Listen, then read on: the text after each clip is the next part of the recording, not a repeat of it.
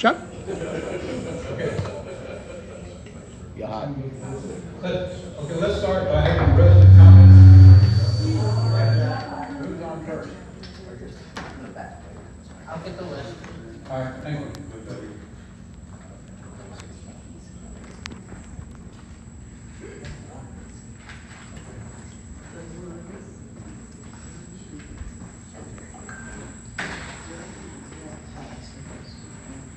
Kathy? Yeah, I guess I'm also on the agenda. Which way would you like to go? You want me to do it now? Or? Wait for the agenda. Okay. Yeah. So we have no real comments in advance, all right? Can you ask a question or just a comment? Or should we wait till the meeting? Well, you should have signed up, but you can also ask a question. I don't know if you're gonna cover my question. Well, ask it. Okay, my question is, Please get to the mic so. I can talk really loud. Doesn't matter. You have to be on TV. Okay, all right. My question is, on the figures that you put out, the contingency of $60,000, what is that contingent for? What is that money? And I don't answer it. Why don't we wait for the treasurer's report to answer that? Yes. Was he there? Okay, then I have one other question. Okay. I noticed that when I looked at the meeting agenda and stuff, it said that somebody was gonna come up here and speak about, changing a roof color. Just let me understand, I'm in phase 3, and everybody's supposed to have like a gray roof. Is that correct? Unless you ask permission to change the color of the roof? Is that, am I to believe that? Is that the way it's supposed to be? Yeah. There are two residents that have made application for a roof color that's not on the list. Not for everybody, it's for those specific houses. All right, so then my question is, if you live in phase 3, you have the gray pavers on the floor, what color should your roof be? I don't have that list in front of me, but I'm sure gray's okay. I believe Well, it's phase gray. 3 is correct. Okay, That's no what I brown, did. That's no what I brown? did. Okay. Just want to know. That was my question. Purple's out. That's it. One little answer, I guess. Thank you. Thank you. Let's all stand for pledge to the flag.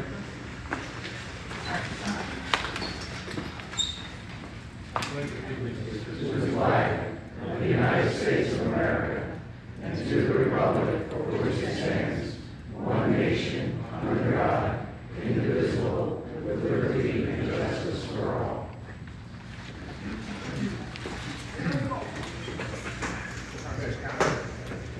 Call for order. Dr. Reinhardt. Present. Sandoval. Here. Here. I'm here. Marilyn Stout. John Elkins. Andrew, here. Bill Simmons here. We're all present, and then also with our general manager, Chuck Keel. Do I have a motion to approve the minutes as we've all been distributed? I motion to approve the minutes of April 27th. Second. All in favor say aye. Aye. Opposed, no. All right, the first item of business that I have is the ad hoc phase 3 committee report. And I expected opportunity to be here to deliver. But I haven't. Maybe we can defer it. No, I don't want to. For those of you who have not been part of this or know about what's happening, for a number of months, in fact, maybe a couple of years, there's been a thought that Taylor Morrison owes us a lot of money because of problems having to do with our lakes in phase 3. When we thought about that, we thought this could be a dangerous path because it can cost a lot of money for litigation, and also, unless the litigation even if you win, you can need to spend a fairly good portion of that. What? Someone here? The lawyer. The lawyer. Go this way. Yeah, Eddie Mark. I get him. Good. I don't mind quoting him, but far I think it's better for you to hear him. We, in order to make the proper decision here, there had to be due diligence. And due diligence is a very specific term going after the legal aspect as well as others.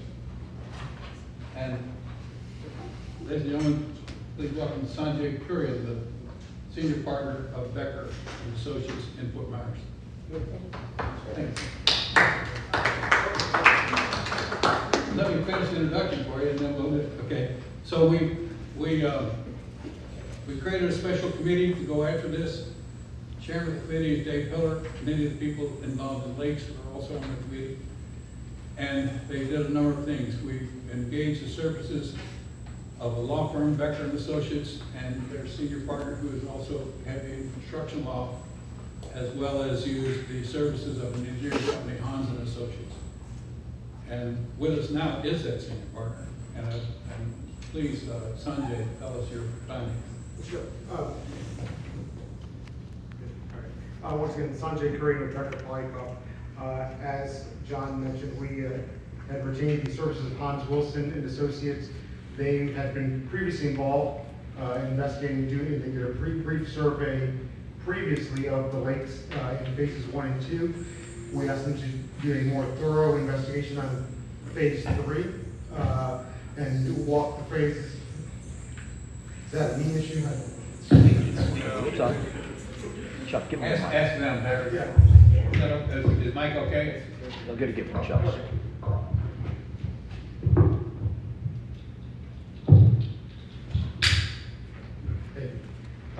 So yeah, we retained, the association actually retained, but we work with Hans Wilson and Associates Engineering Group. They do this kind of work. They went and evaluated all of the various lakes or in phase 3. They came up with kind of what the issues were. The primary issue that we were looking at is, are there, what is the lake bank situation? Are there defects with that? And one of the focuses is, was there original construction or design defects with these lakes and the way the banks exist and they were constructed? And that's for purposes of whether or not there was claims to be made against Taylor Morrison, because they had to fit within that certain, these are design or construction defects, not maintenance issues. If there are maintenance issues, those have been released in the prior litigation, and so those were not being pursued. And so, to cut the long story short, Hans Wilson went out, they did the investigation, we had several discussions, they came back, and we talked about it, and ultimately they issued a report that said that the issues that you have with your lake banks are not the result of construction or design defects in the original construction. And so based on that, it was my recommendation to the board, you don't have the engineering to pursue Taylor Morrison, and at this point, based on the engineering, you have other issues that, there have been some recommendations that these things need to be addressed, and moving forward in the report with repairs and kind of a trial with one of the lakes to see how things can be addressed for those. But those are maintenance-related issues, not construction or design issues with lakes. So with regard to phase 3, that was our conclusion, and our direction to the board was there's not at this point been anything to pursue with regard to Taylor Morrison on those things. So John, I don't know if you want me to get into anything else on any of that, but that was the short summary. Well, I think you certainly touched on it, but the idea was, where was the opportunity if we were going to get any money out of Taylor Morrison? And because of the agreement that was made when we made the settlement 2 years ago, the only way we could get a settlement is if we could find engineering and design defects. So any houses built after the fact, any runoff effect, doesn't count. I think you heard that from Dave Hiller when he spoke to us in the last board meeting. So from Sanjay's analysis, we would be foolish to pursue this. It would cost us money and we'd get nothing for it. So that's. Yeah, I think that's, well, you don't have, any sort of construction case, you have to have the right engineering for it, and it wasn't even close, in my opinion, about what was told to me by Hans Wilson, and ultimately what they put in writing. Yeah, the lake depths are actually more than was specified, which is a good thing, and the lake bank slope had not changed substantially. The erosion had occurred many times from when you build a house. It can cause erosion, and also particularly too. And then the catch. We'll talk about that in the lake. Do we want to get into the other stuff, or? Not unless you have any questions from Sanjay about this recommendation. Yes, ma'am. Did we miss opportunities to set up the requirements for engineering review back when the development was starting? When you say did we miss opportunities, who is we? Whoever, the Taylor Morrison and the engineering people? So, I was not involved in the prior litigation. I understand what was happening with lakes. It is my understanding that Taylor Morrison and the prior engineers did take the position that they had constructed all of it properly and done what they were required to do under the district. So, you know, that's always a fight. Usually when you're arguing about it on this side of it, it's already been long constructed, and there are ways to forensically look at it and say, you might say it was done right, but it wasn't. And that was the purpose of having Hans Wilson look at it, is what they're telling us accurate, or, you know, is there something else we should have done, or they should have done? And they couldn't definitively say they should have built it some other way, or it was done wrong. It wasn't. These lakes, which are technically retention ponds, were constructed via a permit issued in 2012 by Taylor Morrison and done by their subs that built it. And so we checked against those specs. We had our engineering check against those original specs. And only if they varied significantly to the engineering did we have a possible case. And the result is we couldn't find it. What about the fact that we didn't have the aerators put in until what, 18 months? That's not part of this.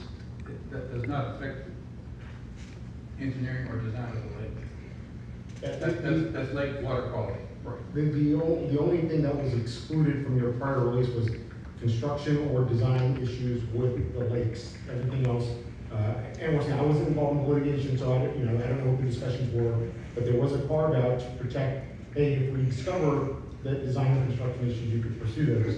But once again, you need the engineering to get there. Yeah, it just seems like if it's that significant a problem, what was it, 500 grand for us? I'm sorry, what? Was it 500,000 for us to put in those aerators, or am I off? I don't remember the exact total, but those are two totally different things. They have But what nothing I'm to- saying is, those are legitimate questions, I think, about design. If they didn't predict that that was going to be a problem.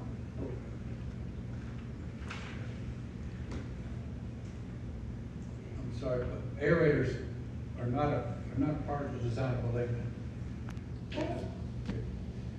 Thank you very much, Sanjay. Okay. I appreciate it. Well, can I just, I'm sorry, just because, why do I do You that? call I me don't Bill know all the why. time. I apologize. Don't call me Bill. Okay, I won't. You can call me right. I heard twice him say, do you want me to get into the other stuff? Is there other stuff There- that we need to know about? Well, I would say there are maintenance issues that have been identified, but once again, you would have maintenance issues whether there was a report done or not done. So that's why that's been, the board has the report, and they can deal with that in due course. I'm sure they will do that. But Okay. my focus was not on maintenance issues. It was, is there a claim or not? Okay, thank you very much.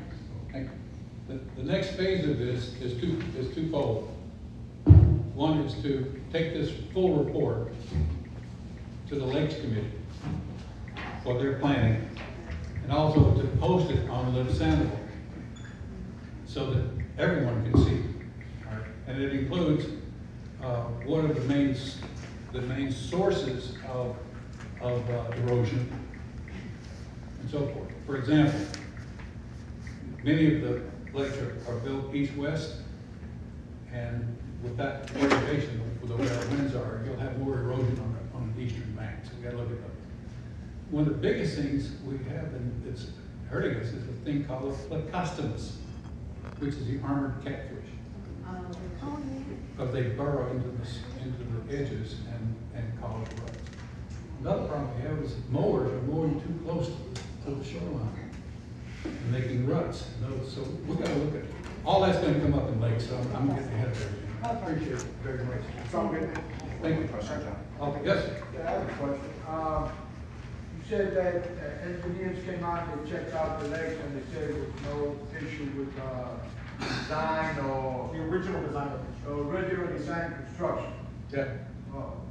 Now, could we get a copy of that? Sure, engineering report? it'll be posted. Okay. Sure. Okay. Yeah, absolutely. That's my question. Jim, since we started this with a motion to have this analysis done, do we require a motion to close out and accept the recommendations? I think it's reasonable. Would you like to make that motion? I'd like to read the report first. Do we have much time? Can we add it to the June 1st Really, meeting? it's a long report. It's quite conclusive, and after reading it, you will not change your mind. But I just think in terms of due diligence, I don't mind, I lead a boring life, I don't mind reading it first. Oh, you don't have it? Yeah. If you want to wait till the June 1st meeting, we can. I mean, if the board wants to go ahead, I just think we just need to close the loop on the original action to start the ad hoc committee, so we need to close the ad hoc committee. I think it would be a good idea to forward the report to the board so that we can read it before we vote. Fine. Yeah, It'll I be done. don't think it's gonna change, it just, It'll be done. yeah. Thank Okay, you. it'll be done. Thank you. John, I'd just like to make one point, is that this is the way the process should work. Right. And thanks to the Lakes Committee and Sanjay for your work on this, because this is the way due diligence needs to be done on issues like this. And we got the answer we were looking for, and now we can make an informed decision. So again, thank you to the committee for their hard work, Sanjay, et cetera. Now we have what we need to make a decision. If I may be excused, then thank you. Thank you, sir. You're welcome to stay if you like, or you can go home. Well, I think you're gonna want me off the clock, so I, Please. Design is not cheap, I can tell you that. No. Billable Okay. minutes. That was, okay, now I guess the next thing is your board president gets to talk. And I got a few things to say. You know, we've been through a lot in the last year. And, you know, obviously hurricane being the biggest. We've had a lot of changes. We've had changes to staff, we've had changes to management companies. And what I want to say now is I'm proud of where we're going. I'm proud of our staff and our committees. We have a GM that listens to our residents and spends extra time beyond his schedule to make it a better place. We have an outstanding maintenance director, far more qualified than some in the past, and staff to address our problems as if they were their own. Our compliance director has helped ARC to process a huge volume of needs due to Hurricane Ian repairs and roof replacements. And he is diligently working with residents to clean up the appearance of our homes and yards.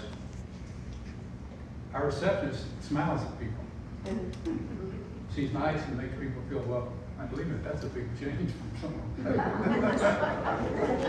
Our lifestyle director, who started out and it was so pleasant that we moved her into lifestyle, she's making this place more fun. She joins us for coffee and conversation. She joins in things, and so it's just a happier place. And then Yamali, you know, she's in the background, but she's provided the continuity between three different management groups, and help us support through all these changes. So anyway, the big change, and I think the thing that's really important, is our residents are more involved, and primarily through our committees. Our committees are stronger today. Landscape Committee is now holding our vendors accountable and meeting with them regularly and coming up with goals and measurements to make sure they do their job. They've created an RFP of the 619 homes that are served full loan support. And believe me, and by the way, we've already had 11 companies willing to respond to that. It's a pretty tough RFP. In the past, the our contract firm had no way to measure, no penalties in case they didn't do the job right. Next time around, we're gonna hold them much tighter because of the work they've done. Okay. Communications, our ad hoc committee, which you just heard from, ad hoc litigation committee, they've been working for months on this, and Dave Hiller has done an outstanding job in making sure that we've got every I and cross every T to get this done, and with the help of Sanjay and Hans Wilson Associates, particularly on this. Our communications people are bringing live Sandoval up to date, timely communications through Sandoval, Facebook, press, email blasts, Live Sandoval, and Town Square. ARC is processing an unprecedented number of requests and working extra Saturdays to get us back in shape every year. Lakes have taken on the additional task of monitoring and coordinating with our lake management vendor while developing a plan for erosion management, which we're going to work even more on after 10. They'll be evaluating our current vendor and see if maybe we can benefit from a change there. Socials, keeping our spirits up and nice parties and things to do, and thinking more about games and things for all ages of our population. Finance and our treasurer present our financial position in a clearly understandable way, better than before, and the committee is stronger than ever and ready for the upcoming budget process. Risk management is holding our insurance providers to task and making sure that future contracts that we have favorable conditions in them. It helps to make sure we meet Sandoval's needs. That's my report.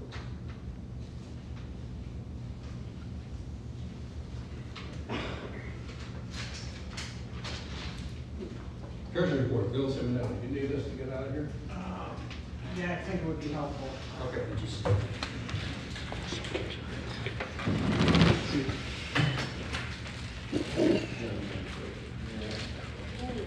It's the accident, right?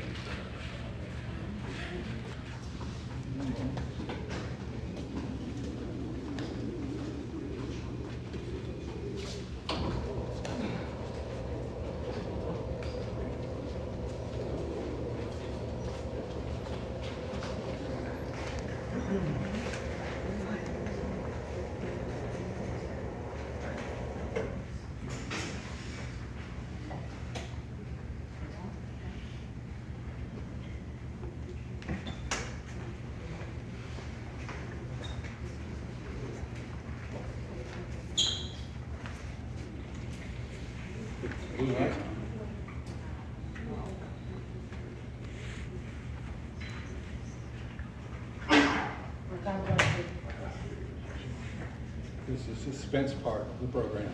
It worked before. So we just turned the camera on.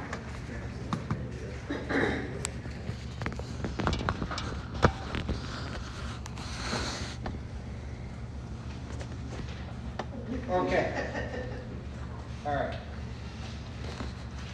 So what we're going to talk about during the treasurer's report is we're going to cover two things. We're going to go through the normal monthly report of the financials and talk about some of the longer-term trends. The second item we're going to do is we're going to do a deep dive into the hurricane assessment, Hurricane Ian assessment, the numbers behind it, and the proposal that will be considered by the board. Do we need a mic in front of him? Okay, so as of Tuesday, our reserve funds had a balance of $3.5 million, split between the Fifth Thirds account and our Pacific Premier Bank account, which is used to pay the invoices against reserve projects. The PPB balance was $204,000 as of Tuesday, and the Fifth Third balance was $3.243 million, called $3.3 million. As of the 24th, our market yield is ticked up from 3.03% to 3.11%. That's reflecting as Treasury bonds mature, they get rolled into the higher interest rates. So eventually, hopefully, we don't want to see inflation go nuts, but hopefully we'll see this stabilize at around 4%. That'll be our earning rate by the end of this year. Hurricane Ian, I won't take the thunder away from Chuck. A lot of the restoration efforts are still underway. And ongoing at least, and for the better part of this year, we'll still be doing a lot of work on those. We will be presenting a proposal that will be, the board will consider and vote on next Thursday, June 1st, so that we'll talk about that more. And I want to spend a few minutes talking about the SBA loan. We were looking at getting a loan from the Small Business Administration under the disaster program that they had established after Hurricane Ian. We put in an application on January 11th for the loan. On April 11th, after submitting extensive documentation and on-site review of the damage assessment that the SBA did along with the associate staff, we received a loan offer of $811,000. It was for $811,000 at 1.875% with a 15-year payback. They also, with the loan offer, sent us 11 documents of various terms and conditions. We first asked the Risk Management Committee to take a look at those documents. They identified a few flag items, and we then engaged our legal counsel to look at those documents.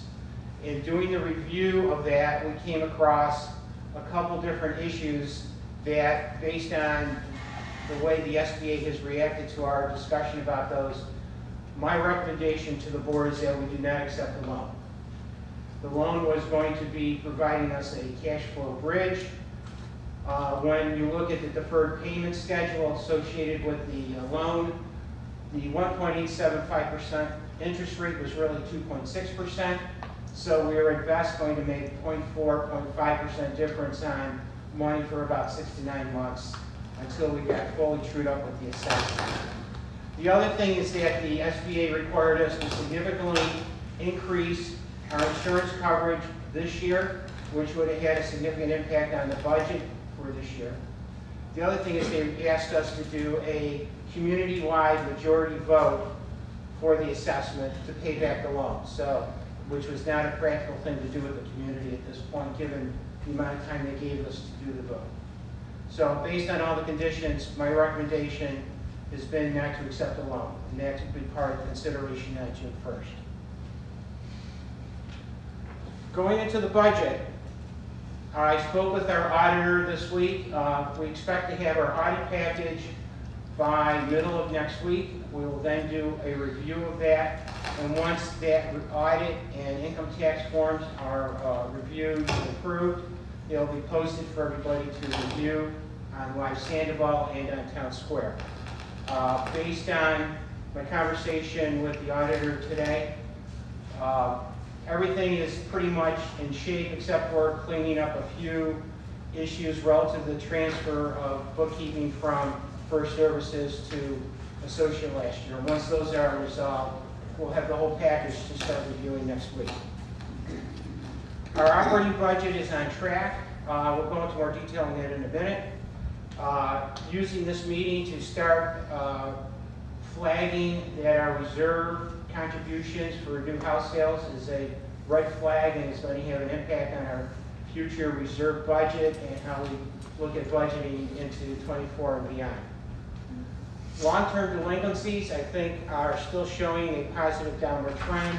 I think Associate has been doing good with trying to keep up with the delinquency collections, and we're starting to see bankruptcies being resolved, and we'll show you, other than a spike occurring, which occurs the month after the payments are due, we're pretty much on still a downward trend.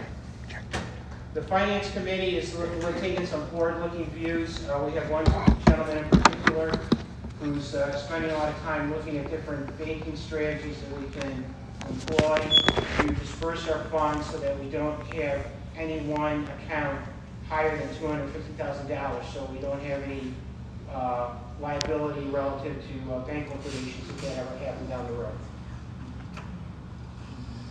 Year-to-date financials. One of the things that I've done differently for this month is that in the past I've only reported income as a single line item. Our income has actually got three components to it. One major component to it is the Month is the quarterly assessments that we pay for the community and for our landscape work. And then the second sort of smaller portion of that is when we collect the $5 charges for events, when we collect penalties from people that have violated the rules, or from when we get a fine from someone that's done gate damage. That all goes into what we call operating income. Reserve assessments primarily is funded by the transfer or sale of houses within the community. On the operating income side, we are ahead about 60 grand, and what's primarily driving that, I think this is sort of positive to what John said earlier, is that user fees and collections are ahead of year-to-date budget projections. And I think especially user fees, because we're seeing a lot more activity going on in the community that the social committee is driving. The year-to-date variance on expenses is coming from contingencies, which means we haven't spent any money or allocated any money to the contingencies budget yet, landscaping and utilities, and we'll talk about those two in a minute. On the reserve contributions, year-to-date sales, house sales are well below forecasted. When we did the budget last year, we planned for an 18% decrease in sales volume from 22 to 23. That volume this year right now is half of that. So we're projecting that our assessment income from house sales primarily is going to be half of what we had budgeted for this year. And and the Finance Committee is already going to start looking at that in the June timeframe as we start forward-looking view for next year's budget. Based on spot checking the May invoices, landscape and utilities are now starting to approach their budget run. I think there was some timing issues with some of the invoices, but I went in and checked the May invoices, and they are within a couple grand of what we have for monthly projections. So I'm assuming that with seasonal variations, those will level out, and we'll see the variance basically zero out over time. The neighborhood landscape positive variance is still due to not having all the invoices incorrectly from DTE for their irrigation maintenance work. Once that's done, I expect that we'll see that number, that variance, zero out pretty close. And then repair and maintenance, we corrected the bookkeeping error that we flagged in the April report, and we're now seeing that repair and maintenance has a positive variance, which means that we're on track with that budget so far. Year-end financials, the other expenses. The one outlier here is that we've had Crawford do a lot of irrigation repair work over the first few months of the year. That irrigation repair work has been work that we've allocated to the Hurricane Ian assessment, because that was repairing irrigation systems damaged from the hurricane. So they've not been using that labor to do regular maintenance on the irrigation system. So that's why we're still ahead of the game on that one irrigation line. Our operating balance sheet is still showing, is still pretty stable. No red flags there.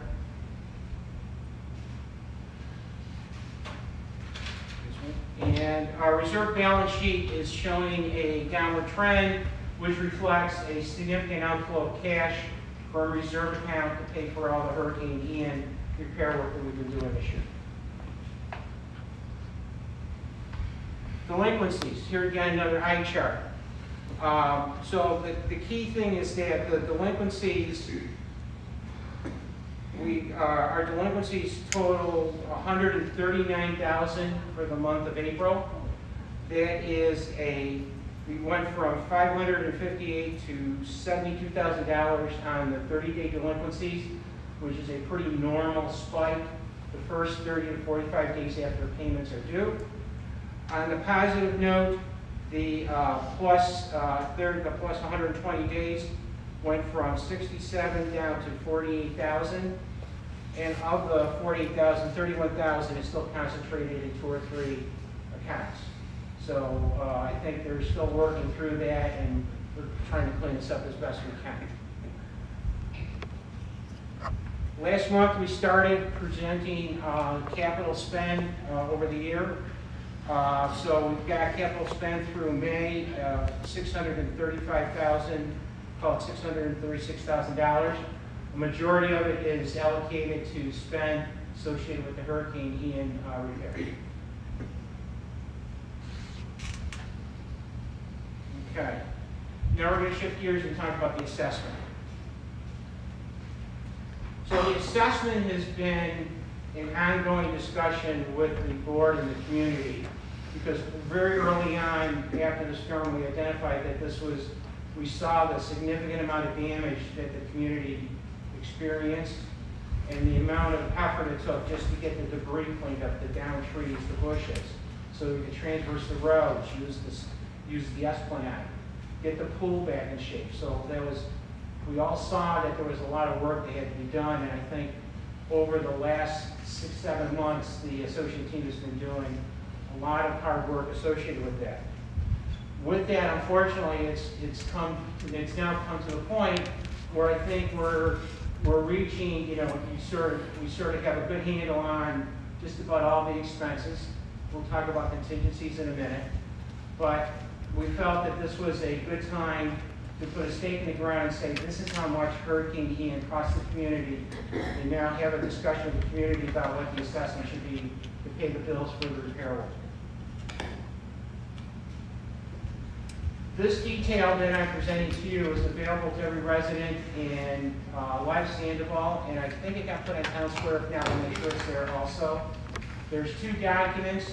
There's one document which contains all the summaries by completed, in progress, and pending.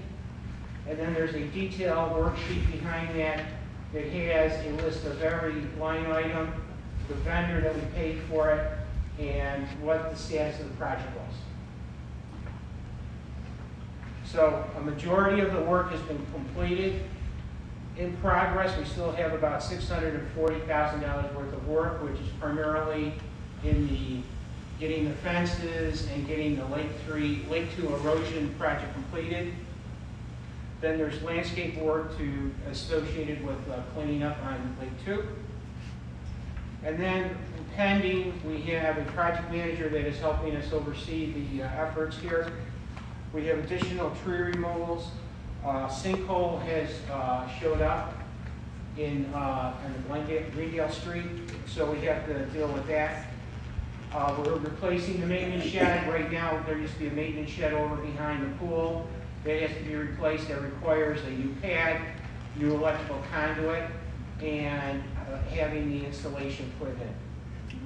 And then last, the tennis courts need new lights, and the nets in the sports courts need to be replaced.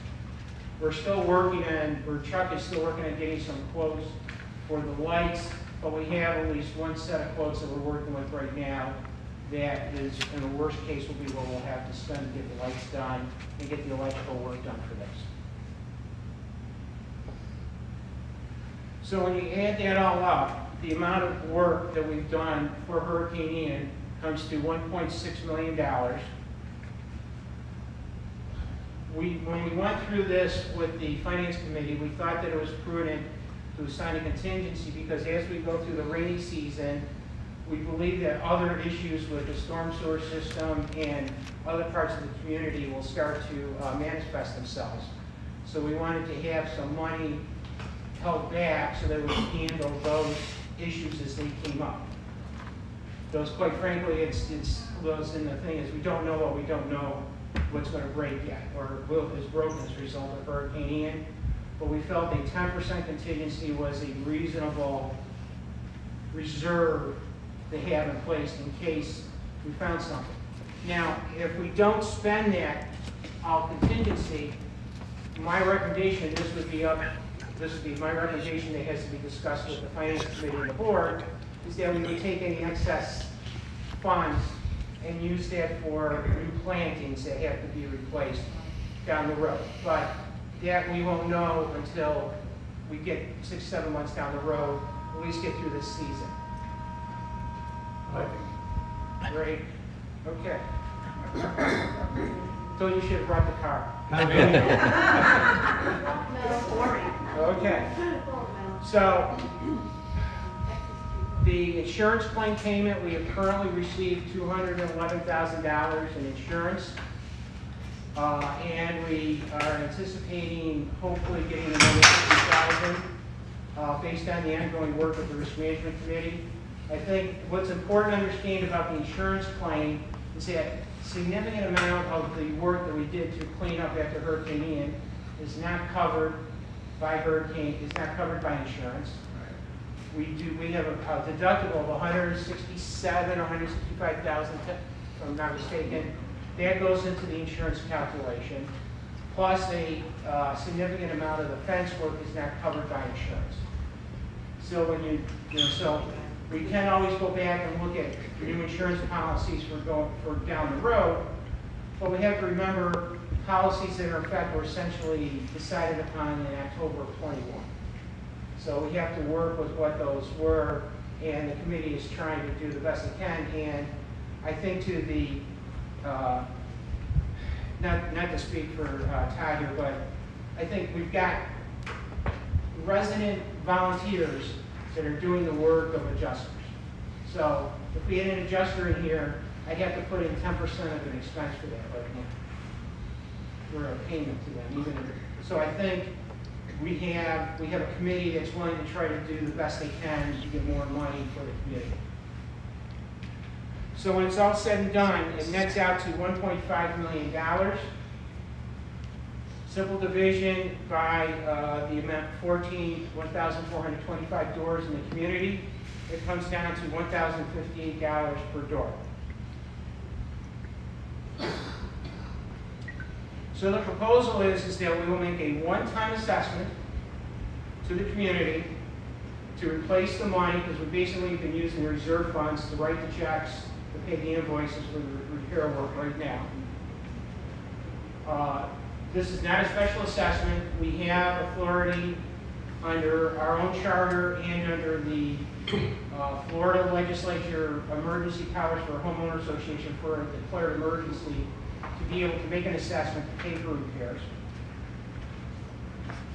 And what we are proposing is that the assessment will be $1,058 to be due on October 1st for the homeowner of record on October 1st of this year.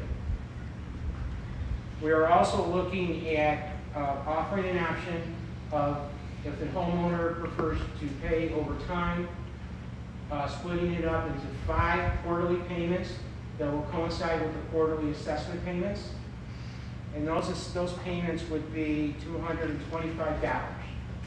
Those payments do include a 3% cost of money calculation built into them, because that we're trying to make up for the money that the income we would get if that money was in our investment accounts right today. As I mentioned, these payments will coincide with our regularly due dates. If you elect to take the quarterly payments and you sell or transfer your house before the payments are completed, you will have to true up and pay the remaining portion of the assessment before the association can approve the sale. So the standard operating procedure there. Another key thing is that the assessment will be governed by current Sandoval delinquency policies and procedures. So if you don't pay, we'll treat it as any other normal delinquency, and we'll be tracking it as a delinquency to the community.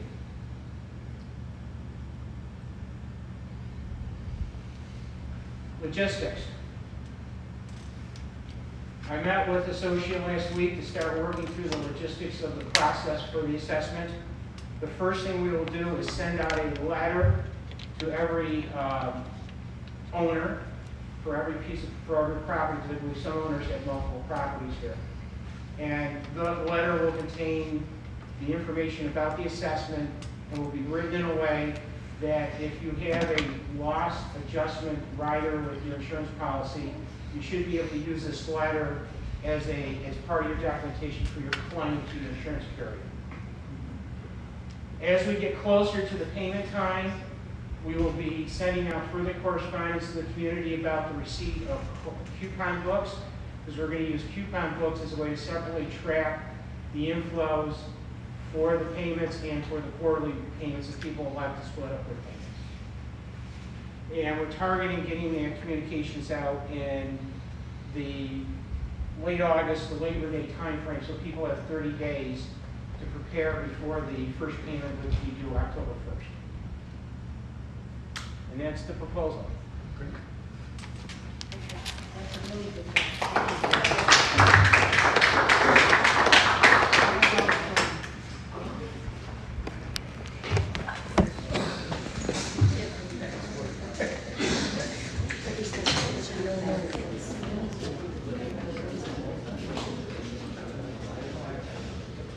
What Bill just covered constitutes a notice, and at the special board meeting on the 1st of June, we will make a firm board decision on that assessment. It has a very high probability of passing.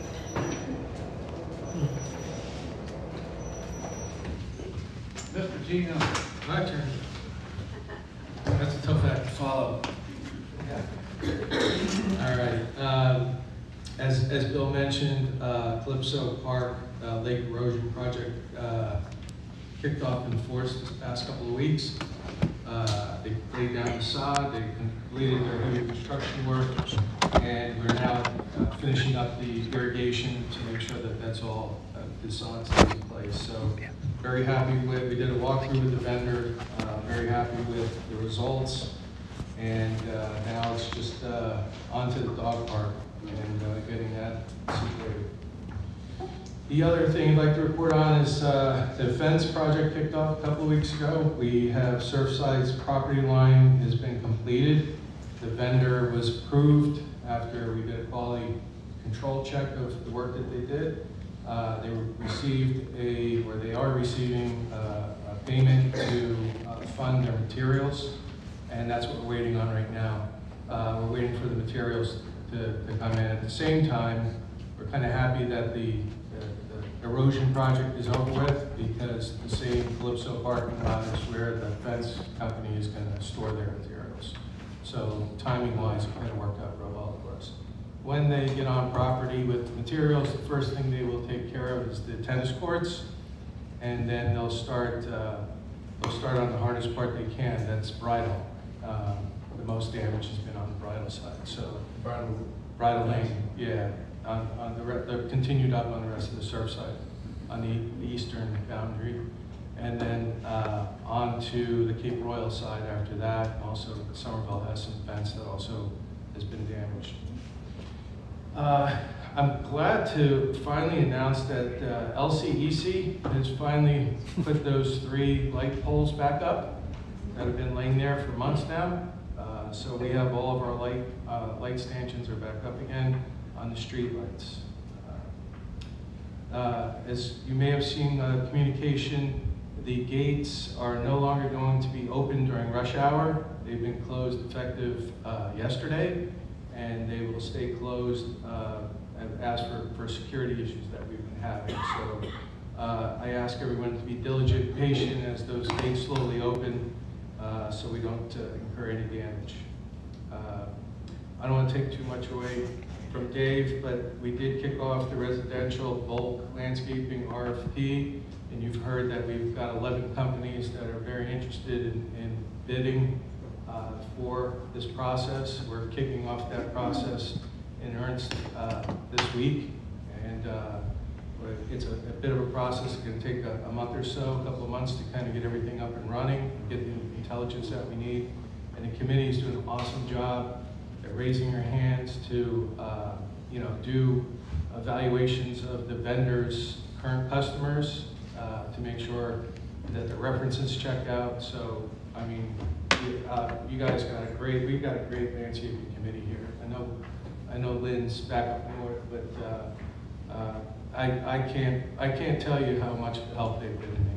So, and especially Dave's leadership. I mean, he keeps those meetings right on.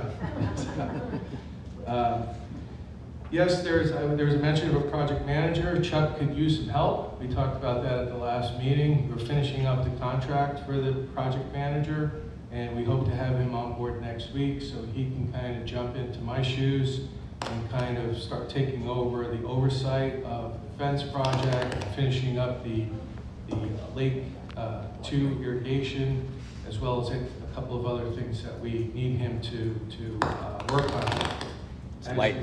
Lightning. And as you heard, you know, we're this assessment, the budget, getting ready to do budget planning, plus keeping up with the regular daily events that we have here. You know, my focus is going to be put on that, so I can kind of take off that project manager's hat and assign that to somebody else. So I'm looking forward to him joining us. One of the next projects is the shed replacement, which we described as having 3 smaller sheds that we're not exactly sure where they went, but they're not here anymore. We were able to save some of the tools that were in them, but we're turning those 3 sheds into one larger shed. So prep for that, board approval, the paperwork process is in place. As we get down to, as Bill showed you on that list, some of the pending things for hurricane recovery, we're starting to check those boxes. I also want to mention with Chris Harris, as of today, 111 violation letters have been mailed just for this month. And we have, later you'll see in the packet, we have 3 warrants for board approval to go to hearing. There was some discussion about load balancing with Chris because he is our ARC preparation guru, and we've kind of balanced that workload, so he's been able to find more time to be out in the community and find the violations and kind of work through those. So kudos to him on how quickly he can, one letter can kind of turn things around pretty quickly with Chris's activities. Let's see, I think that's it. I wanted to kind of keep it short because I know we have a long meeting here today, so if any questions? No, maybe a comment. I thought the fence along Surfside looked good. Yeah, there's still. He was a little bitter. He was a little bitter. Good. He's not done yet, so we'll put a project manager on him, keep an eye on him. So, but that's my report. Thank you. Okay, the first item we have listed here is the hurricane, resolution of hurricane damage. It's the assessment. I mean, that's the proposal. Yeah, okay. We need a motion. Shall I read it first?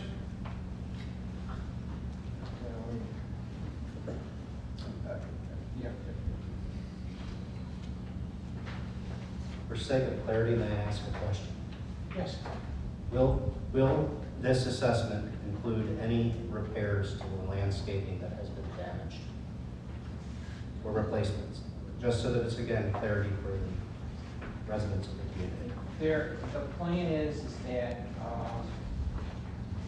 this assessment is not covering landscape damage for 2 reasons. One is, it is the opinion of the Finance Committee that we need an architectural plan for the re-landscaping of the community, that the community itself has a chance to review and agree to, and then we can incorporate it into the reserve budgeting process going forward once we decide on what plan to do.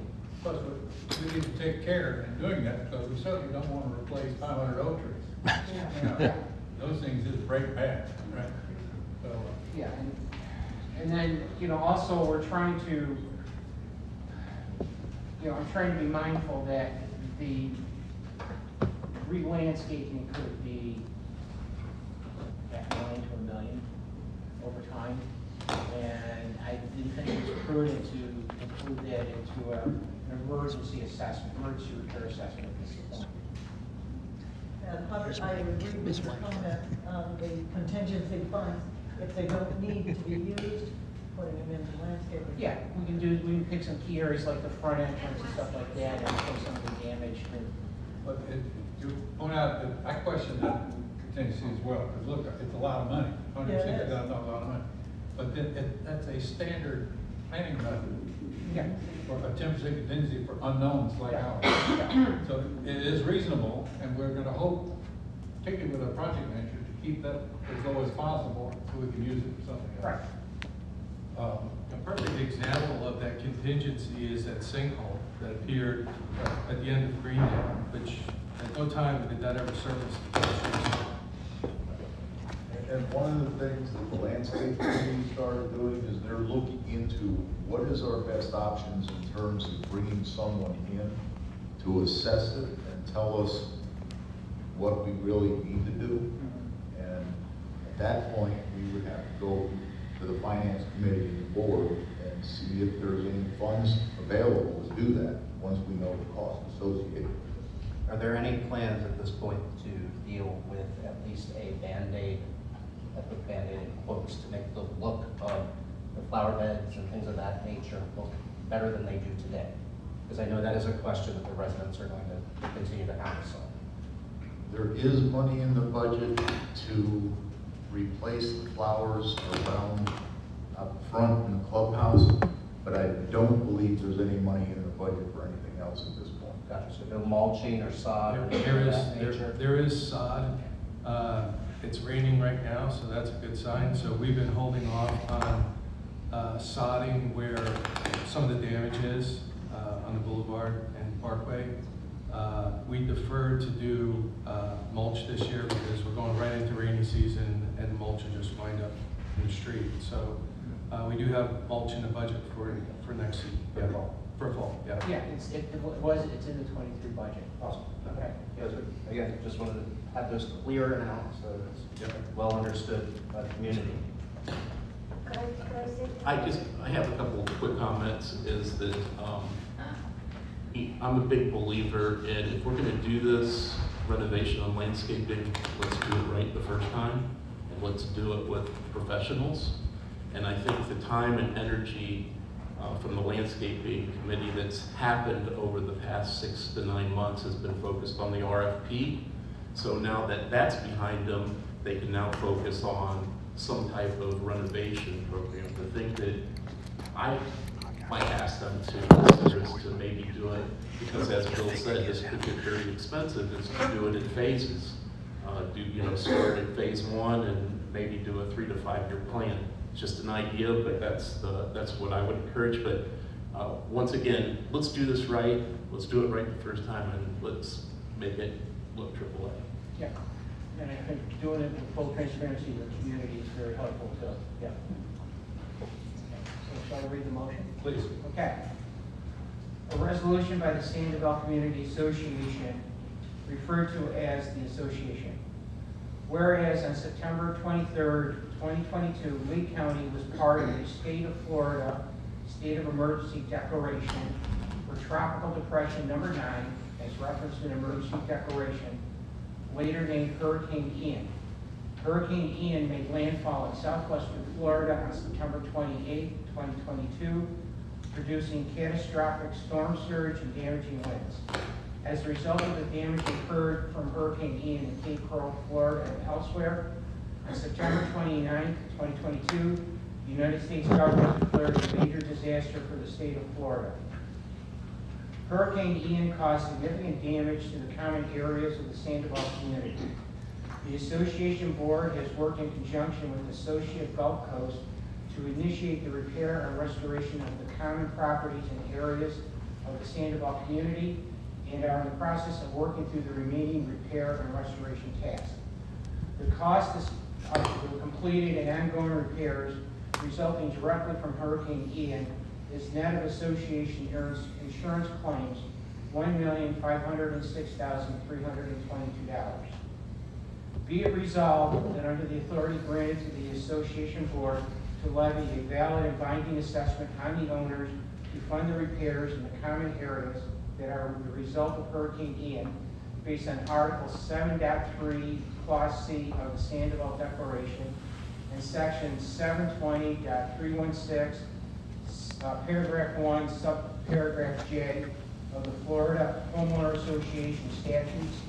The association will levy a Hurricane Ian assessment, the is referred to as the assessment of $1,058 per door to be paid by all association owners of record as of October 1st, 2023.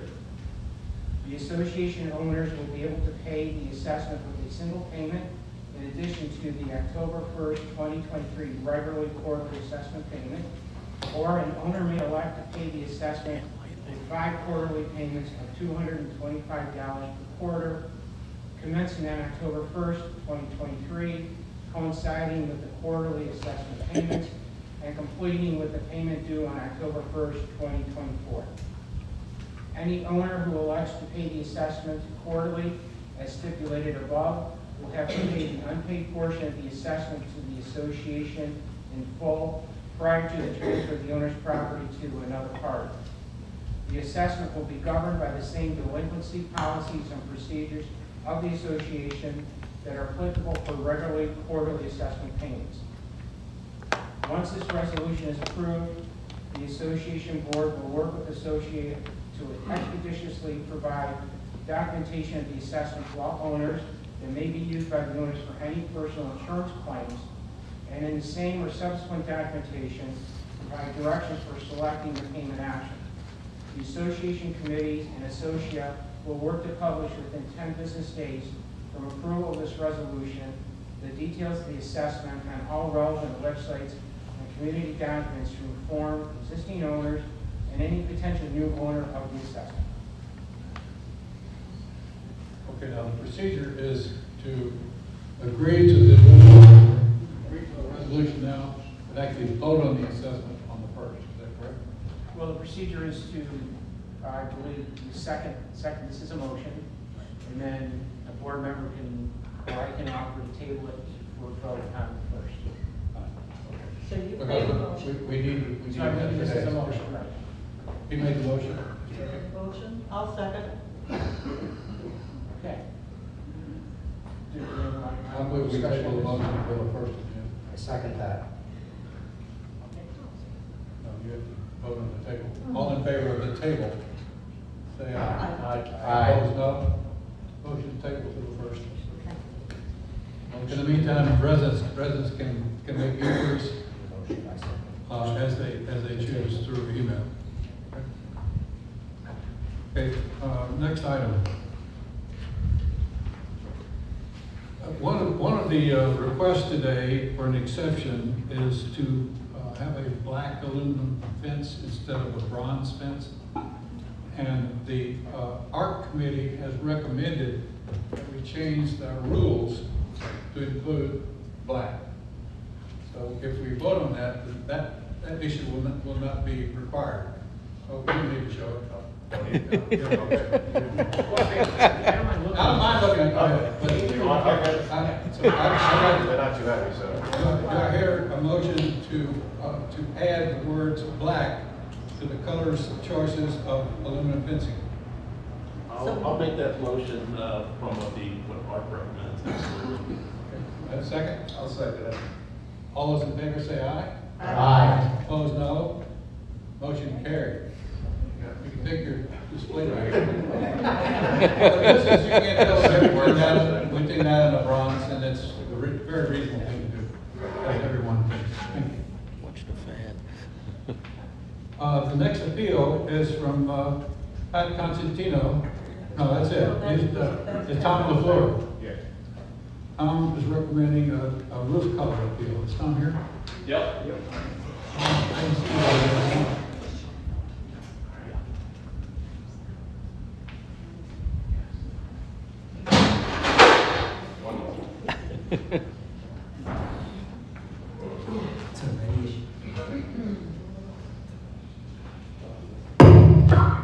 Who the hell?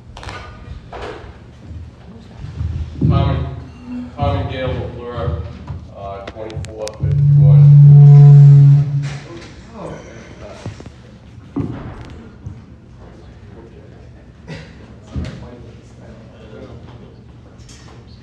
Tom and Gail LaFleur, 2451 Woodbourne Place. We're here to appeal an ARC denial of our roof color choice, medium bronze.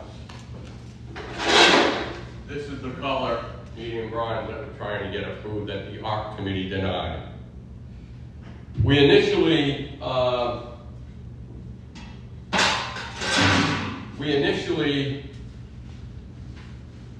applied to the ARC committee for our first choice, and that was dark bronze.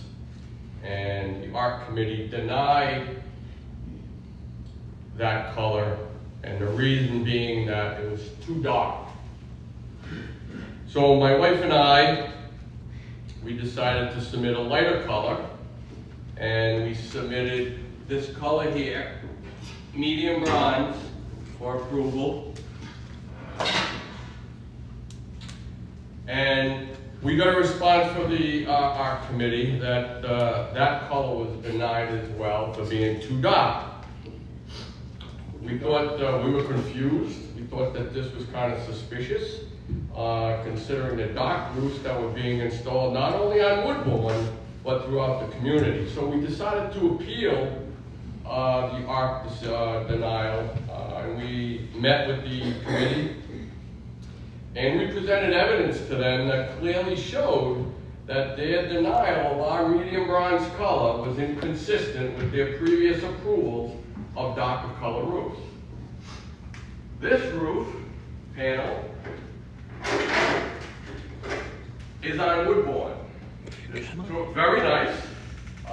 Two of them are already installed on Woodbourne, and two more are going up. Now, terracotta is not even a color that's approved for Woodbourne. So how this got approved, I don't know. But it looks very nice. I'm not saying it doesn't look nice, it doesn't fit in, it does. Would you hold them side by side, Tom?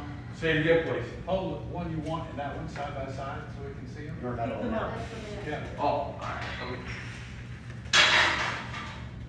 This one was also approved by the ARC committee. Which one? The one right? This is charcoal gray. There's two of them built on Woodbourne currently. This is darker than the color we're going to have that we're asking for, and this is already approved and built on Woodbourne. You can go outside. No, I did not take this off the roof. This is on Holtzfield, which has the same color scheme requirements as Woodbourne. This is even darker than all of them. And again, I'm not saying they don't look nice. This one looks absolutely gorgeous on the house. This was approved, and it's darker than our medium bronze. Please try to shorten it, Tom. Yeah. I'd like to hear from Mark. Well, can I finish? Well, how long's your... I'm almost done. Okay. So you can go outside of Greendale and find colors that are darker than our medium bronze that are approved. Fairmont has a dark espresso roof. They have the same requirements as Woodbourne, except for they have the addition of red. But they have a very dark espresso roof, which is darker than our medium bronze. Sunvale, they have a dark brown roof that's installed. Bellingham has two dark espresso roofs and a charcoal colored roof. Brightside has a black roof, well, it looks black, and a charcoal colored roof. So there's a clear pattern established by the ARC committee to approve darker color roofs. I'm confident that if this matter was brought to a third party, I think the third party would rule that the committee demonstrated indiscriminate and inconsistent application of the established standards. The committee disregarded its own previous decisions and made decisions based on personal biases or in a discriminatory manner.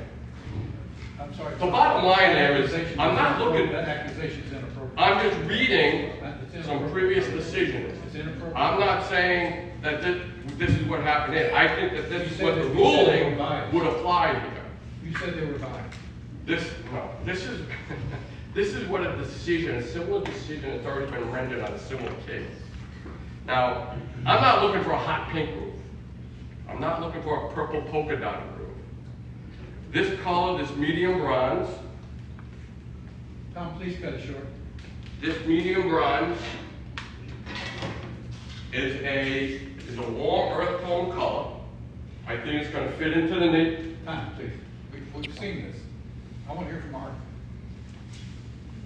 Tell me why you deny it. There's no brown roofs in Sandoval. I'll drive around. I'm sorry. I mean, there's different variations of tan. There are tans that have now come to light that appear darker. What we have noticed in our experience now with expanding our roof choices is that the metal, standing seam metal, comes out lighter once it's installed on the roof. The stone-coated steel is then darker once installed on the roof. So in the past, ARC has approved certain styles and certain colors because we had a very small picture for a sample. We didn't have a large sample to make our judgment on, nor have we been able to see it on an entire roofing system. So those were the reasons for our decision. Okay, but your decision is made by street, not by community. Exactly. Okay. We go off of that So your roofing street spreadsheet I your street created. is Woodbourne. Okay, what about Woodbourne? What have you got on Woodbourne? And grays and blends. Is grays, tans, and blends. I know the problem with blends is that they now come in so many different color choices, but each developer that developed each street had a specific roof tile from a certain manufacturer that they use. Now, those tiles, at this point in time, they've discontinued, and now homeowners are given the option to expand their choices beyond tile, not just flat tile. Now we can do narrow tile now, we have standing seam, etc. This is not my decision, it's a board decision. Of course. I'm reluctant to go against art, all right? But what do you guys think is reasonable? Todd? Trust me, I'm no roof expert. I think staying with the color palettes that each of the communities or neighborhoods are approved for is very important. Now I'm even more conflicted because of the word blends. If it was grays and tans, I think that is very easy to determine. Blends opens a whole, that's just my opinion. I wasn't aware of the word blend, so I'm sorry, I'm interested in the other commentaries. Dan? I just think the colors that he presented that he wants to what other houses have are comparable. I don't see the issue. As far as everything else, I don't have a comment on that. Okay, let's go. I also don't like going against the arc, but the samples that you showed are pretty close to the tans, so. Okay. That was my thought too, that his medium brown or bronze or whatever you're calling it is very close to the other samples that are already there. So consequently, I'm going to support. I honestly am having difficulty determining the color difference between a few of those samples. So I fall into that one. Yeah, could you hold up the sample again, please? Yeah, took them out. The samples. Yeah, he wants to see what you want. Never mind, that's it, don't worry about it. Come on, we're getting it. Can you hold up the sample you want, please? Shade of tan. Yeah. Still a shade of brown. That's shiny. Is that an issue? No. That's metal for you. Well, this is the PVDS finish, which is what required. I have a question. Yes, and I'm just taking minutes. So I think your comment was that you had a very small sample picture and did. Well, let me Can let me finish. You had a very small sample to look at as an art. And had you had this full sample, it may have changed your decision? May have. Again, I can't say yes or no. Let me just say that on appeal, if you recall, what this sample is. You're not helping us. Well, no, she's saying the sample wasn't available, right? You're winning so far. Well, again, it's subjective, because. Okay. Is it? Now, what gauge is that? Gauge. 24. There's a minimum, isn't there? That's 26. Yeah. What'd you say, Tyler? So the minimum is 26, so it's a higher gauge. Yeah. Yeah, I'm getting 22. But you building a fortress over there? Do I hear a motion to accept his appeal and overturn the ARC decision? Make a motion to overturn ARC's decision. And I'll second. Okay, let's a show of hands, all in favor? Let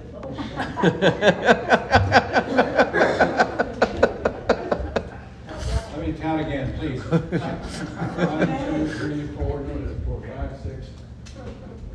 Abstain. Oh. I'm a chicken. Okay. Passes, Tom. Thank you.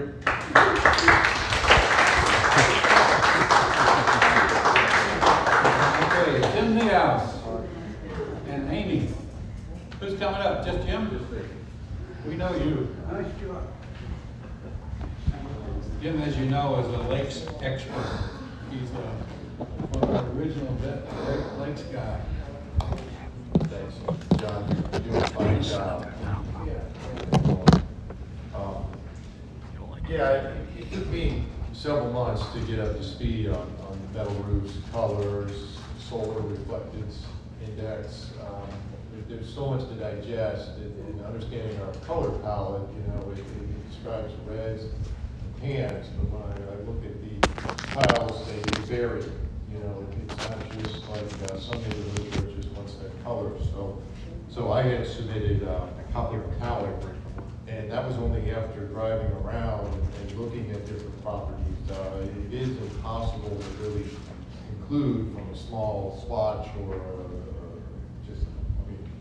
bringing in the whole panel is one thing, but this doesn't give us a whole lot to go on until you really go out there. I know there's visualizers that you can look at, put it on the roof with your house photo, but I just felt with reds and tans that the copper falls right in the middle of that. It's an orange.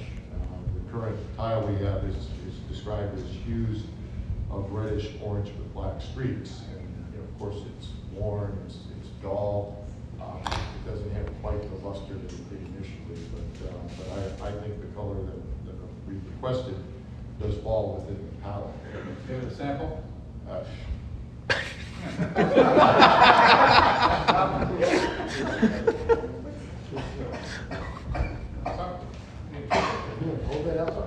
It's my understanding that this was rejected due to the fact that it had a metallic. There was no tint to it. explanation. Is that true or not? There was no explanation.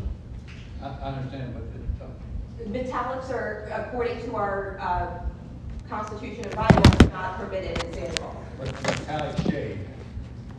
That's what you're saying? Metallic, yeah. It says metallic. In black and white. No, I didn't find that. I didn't design the review standards. And what does the other houses near it look like? Meaning, anything look like this? There's only maybe 3 metal roofs that have gone in on the street so far. What color are they? They're all the same. They're because it's so limited. They're a tan. A tan? Sierra tan. Why is metallic found upon? It's in our black and white. I understand, but what's See, I don't see that. that's what the developers wrote when Sandoval was developed. It explicitly said, at that time, no shingle, metal, metallics, etc. I mean, that is what our standards said.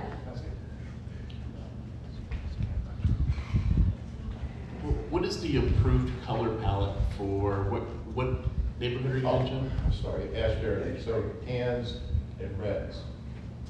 Tans and reds, and so is copper a tan or a red? I mean, it's, the current color of my roof is not tan or red, it is a hue of reddish orange. There's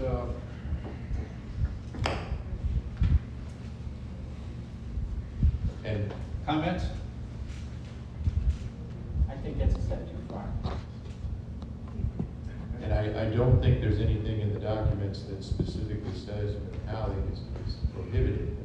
Maybe before metal roofs were allowed in Sandoval, but I did not, I've done a lot of review of those documents, you do not see that. According to our documents, we say metallic colors are not acceptable. Yeah, I can't see that. I think it would be helpful to see that before making a decision. That's true. Seems like a lot of this has to do with the size of the sample. Yeah. Could art require a bigger sample? I don't know. I think Art has made decisions from paper, but. Well, that's what I'm saying, it's causing a lot of problems for everybody. Okay.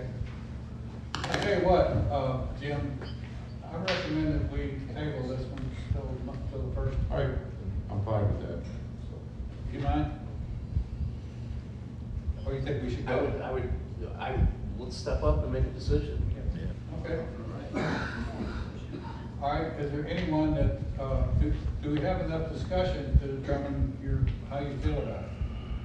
Anybody want to talk more? No? I would love to see a roof, a completed roof that had this metallic, because it does say it's got a high solar reflective index. But as Todd says, then that's delayed.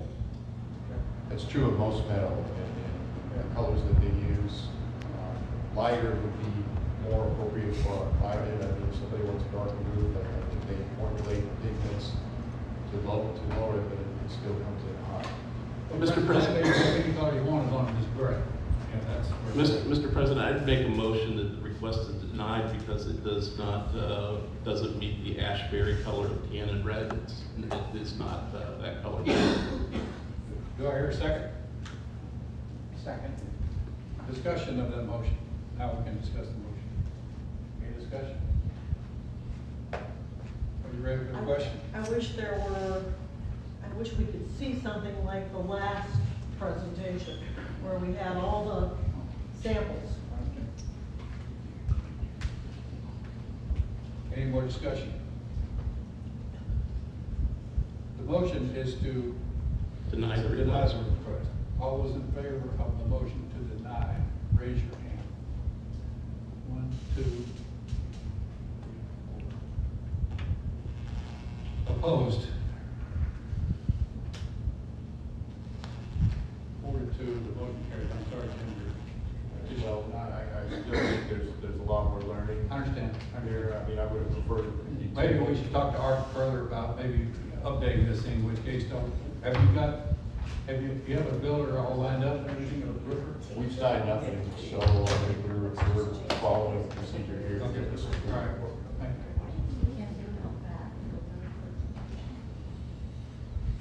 Well, it's been denied. I wouldn't come back unless Art wanted us to. Oh, okay. Yeah, I don't think we were given a fair review. We have to support Art, Jim. It's a very important thing to do. But I don't see the metallic thing that they're seeing, so I would prefer that would have been presented before the decision. Next item, Kathleen Madden. Does it right? Yep. I go by Kathy. Kathy Madden, 2625 Brightside Court.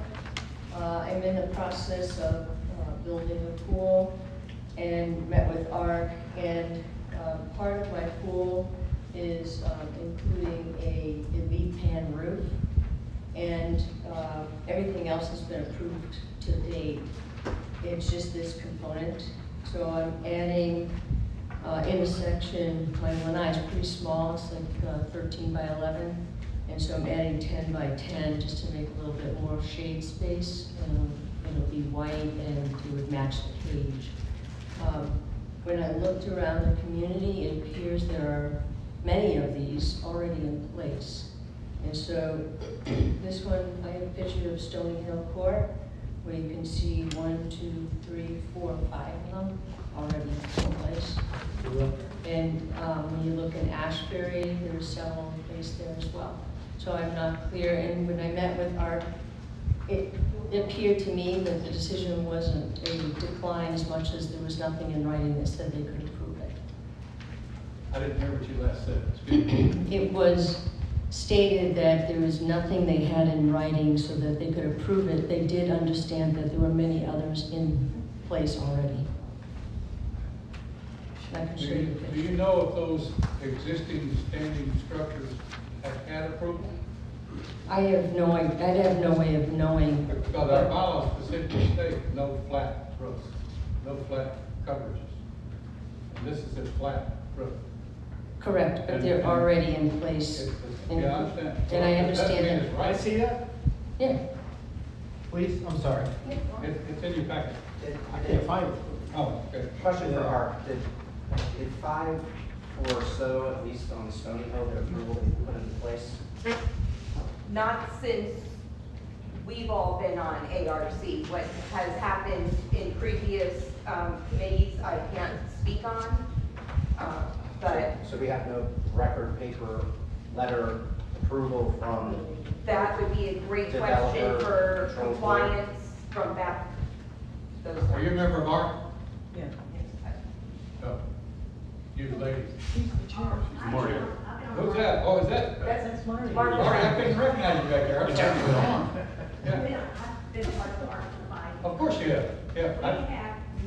We did not know what a flat pan roof was until the ladies came to present it to us.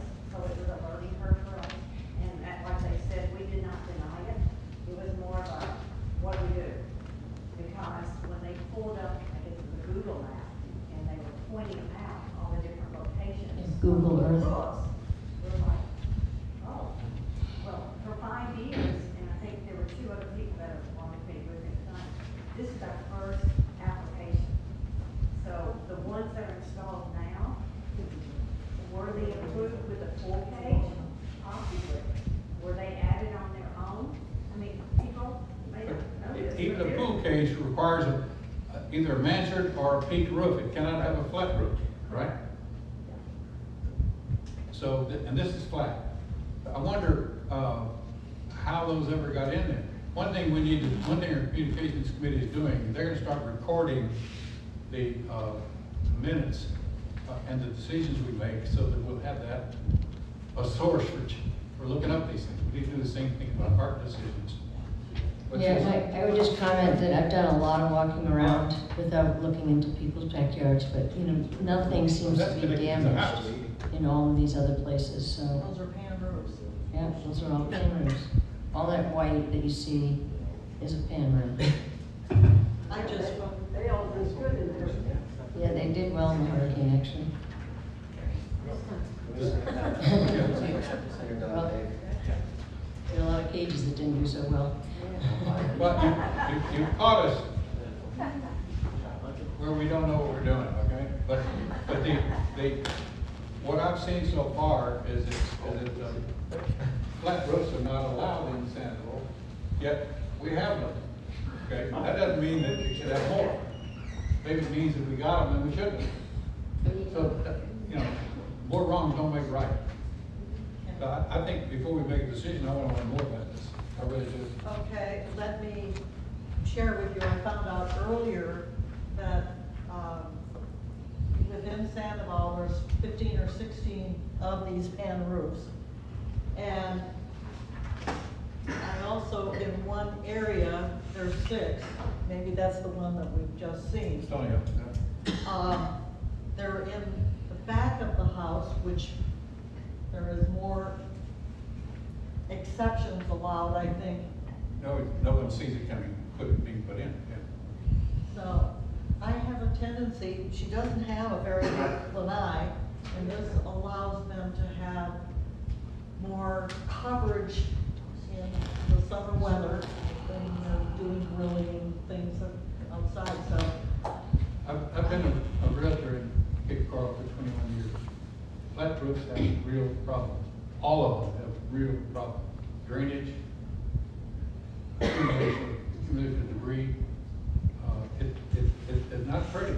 And if these are working, I don't understand. But I think that our developers, when they said no flat pool cages, did it. Because probably this, I don't want to rule on this until we check it out a little further. Would you mind tabling this for the first? Or do you think we should go ahead like this one? What is your timetable, Kathleen? Well, they were supposed to, we've been doing this for a couple of months now, trying to get this approved, so it's supposed to start June 28th. What if we say no? What do you do? We'll have to come up with another plan. You know, and the other thing is, if you walk around, you'll see, you can't even see them from the front, you can't. I believe you. And there's just a slight decline so that the water runs off of it. And it goes, you know, the cage goes completely around. Tell me what the degree of incline is. I can find out, I don't have. Please. They do have the super drains on them, so that 7-inch super drain runs right across it. Yeah, but if it's flat, that won't work right. It has to have some incline to work. I'm sure there's a pitch to it. Okay, and how did any of them get damaged in here? We didn't see any damage. We went to all the houses we could find and we didn't see any of them damaged. If you look at the picture, you'll see roofs that have tarps on them. These do not. They didn't get damaged. They Well, it means good. it means the house didn't get hit hard. No. Well, they're right beside some that did, so I don't know. You know, I guess, you know, we're just trying to do the right thing, so we did not get a strong objection. It was just a matter of feeling like we didn't have all the right. Actually, it seems like ARC was very supportive of us. They just didn't feel like they had documentation to support it. Okay, but the documentation we can find in our docs say no flat roofs, so that's why I think it's a good question. Marty, is Marty still here? Yeah. What do you think, Marty?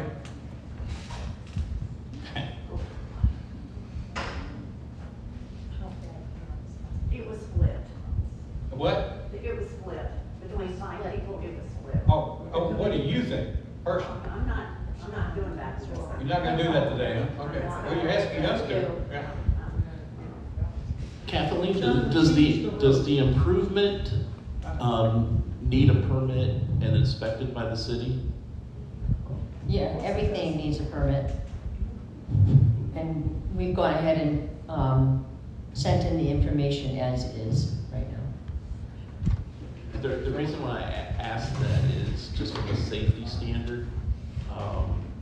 You know, I'm again in between on this because it's really hard to penalize somebody for following the rules. Right. But at the same time, how do we control this moving forward, or else we're just gonna open it up to.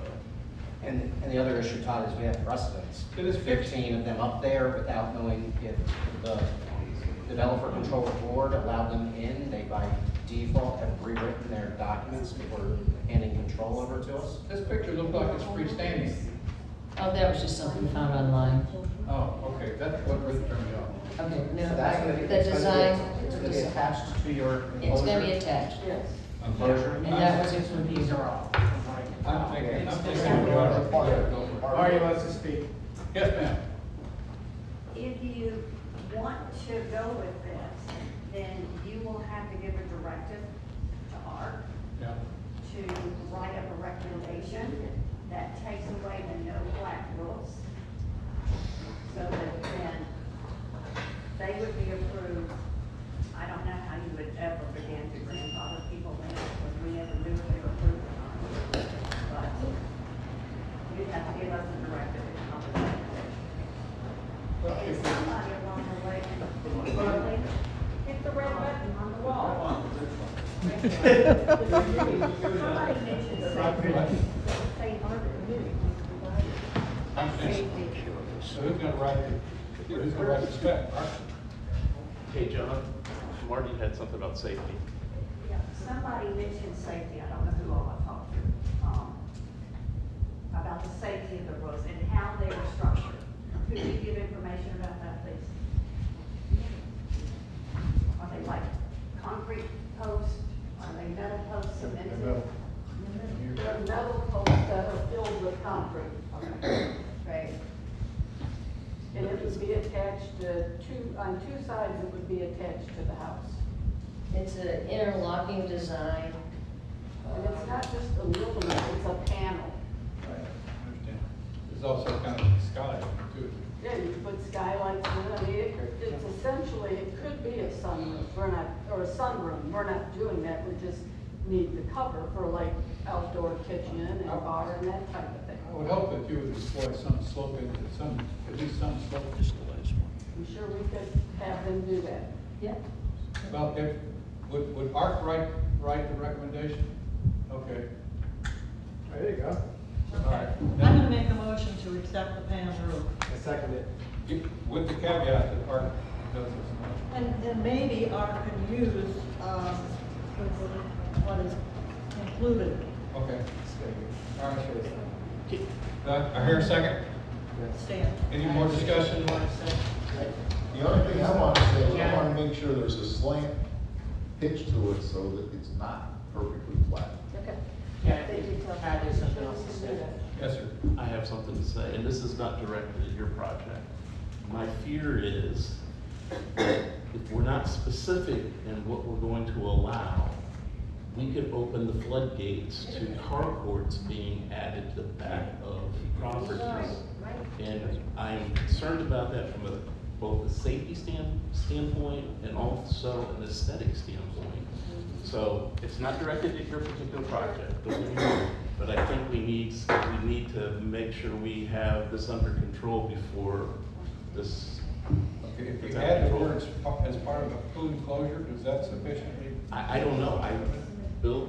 I think Ted's got a valid concern. I think we can approve this project and approve no others until we have a recommendation to change the design guidelines from the ARC that we vote on, so that we have a chance to look at some different wording for that. Because you're right, it could be, you could stick an RV back there now. I can't even imagine a carport That'd be fun. when we all have garages. It doesn't matter. Slow down a trailer. Oh, that's right, I want a place to park my boat. Yeah. There's nothing wrong with saying no, people, you know that? Sometimes no is a good thing. You know, we moved into this community Understand. because of the Ridiculous. continuity and consistency. And it Look at seems this, like it's going on every the roof. meeting we have, Everybody's the coming rules to are the getting room. changed Gotta constantly. stop. No. And then you wanna know why home sales are down.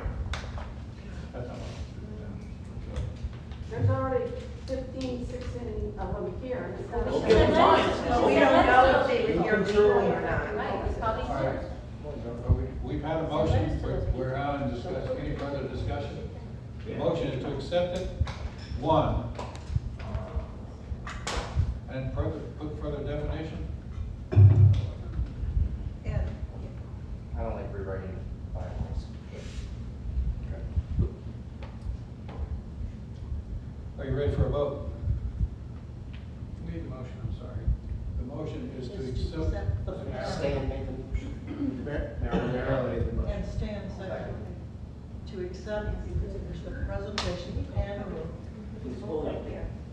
with the slant to the roof. And only this project that is coming before us tonight until we have the guidelines for the future pan roofs.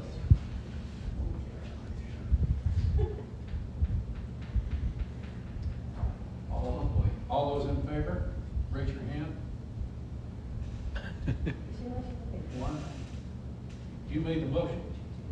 I didn't make the motion, I seconded it, but I just don't like the way the motion carried. Two. The motion All opposed? Motion defeated.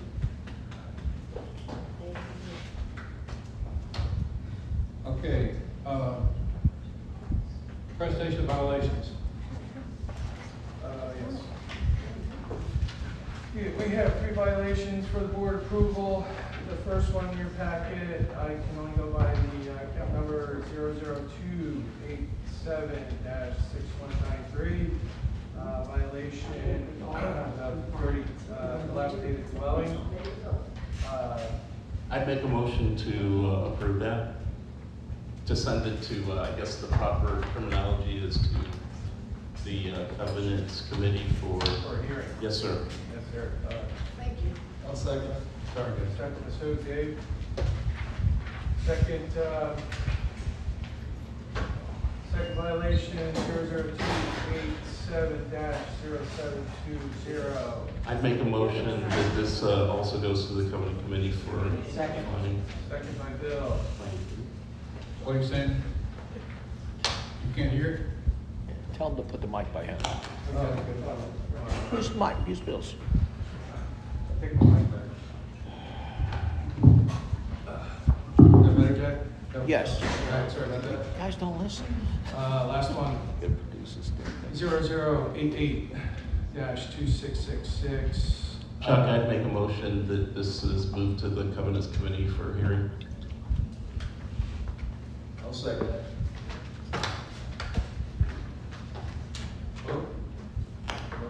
All in favor? Aye. Opposed? There you go. And please deliver a message to Chris. Thank you so much for sending out 111 letters this month. That's incredible. Thank you. Are those first notices or? No, 2. First, second. This is third. Yeah, no, these are thirds. These are. Okay, that completes the, right?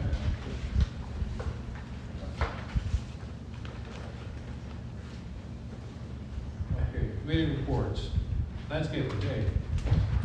Okay, we met yesterday to finalize the RFP. We had to make some minor changes to the dates based on when we're sending this out.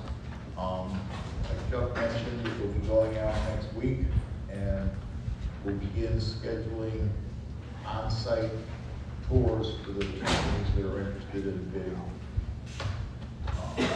We are also, we meet with DTE once a month, and we meet with Crawford once a month to go over their schedules and see where they are on the activities that are supposed to take place each month. Crawford is pretty much on schedule. DTE, they're behind on trimming by at least a week. And unless anybody has any questions, that's it for landscaping. Communications. Communications, Denise was gonna be here, but she couldn't make it, and she asked me to present things that they've been working on. One of the things we've done, we met with the Strategic Planning Committee and went over everything that they're requesting, and we filled out the form that the Strategic Planning Committee is using for gathering information from each of the committees. There's a lot of old equipment that we have. Been working with Brian on that Ninja sound system setup controls for ease of use. We're testing Bluetooth compatibility converter for TVs. Photography, Harold continues to capture photos of everyday life in Sandoval for use on the website and social media. The website, wanted to give everybody an idea of some things that are metrics. And views outside of Sandoval on our public side of the website is averaging 2,327 unique IP visitors viewing our public pages over 12,400 times per month. Public pages just show the HOA governing documents and the amenities page. Continue with daily updates of social events on website calendars, only averaging 130 resident lookups per month. So we're trying to figure out a way to get residents more involved and draw them to the website. created a board of directors motions and approval tracking spreadsheet so that we can post it on the webpage for future reference. Working on the art committee to make some changes to the art webpage, and we'll be listing roof colors by lot number for residential residents. Recently rewrote the fitness page, rewriting the safety and security page, establishing a lending library page, and we're continuing to proofread all the other web pages. Social media, YouTube Sandoval Video Box has 551 subscribers. Our goal is to reach over 1,000. Facebook Sandoval Cape Coral group page, 1,537 subscribers. We, along with the social director and social committee members, continue to update the current weekly information. We think this is where most residents are getting their updates. Instagram, Sandoval Lifestyle, 89 followers. This is a new account set up by our social director, or lifestyle director, Jessica. We encourage residents to search for this page and follow it. Pinterest, Sandoval HOA landscape boards. Jessica worked on the landscape committee to set up a Pinterest account for the purpose of displaying pictures of the approved and non-permitted trees, plants, and shrubs. She has put together 1,362 pictures of plant life in creating these Sandoval landscaping boards. Sandoval Today newsletter, we're still looking for resident volunteers to help restart the newsletter. And that's it, there's no questions. Okay, when you send out an email, is it possible to maybe put a hyperlink into Live Sandoval so people could get it easier? Is it? Yeah. If we want more people to get it, right? Yeah, the idea is to get, there's a lot of information out there, Sure. and the communication committee has done a lot of work to update it and bring it current. Would that work, you think? It won't hurt. Okay. Okay, Mark, Mary. And you have it presented. Good. You're up. And you have two art members. Oh, you're up. You gotta find it out, right? Okay. We're gonna do a duet. Come on, Marty. We're averaging about 45 to 50 applications in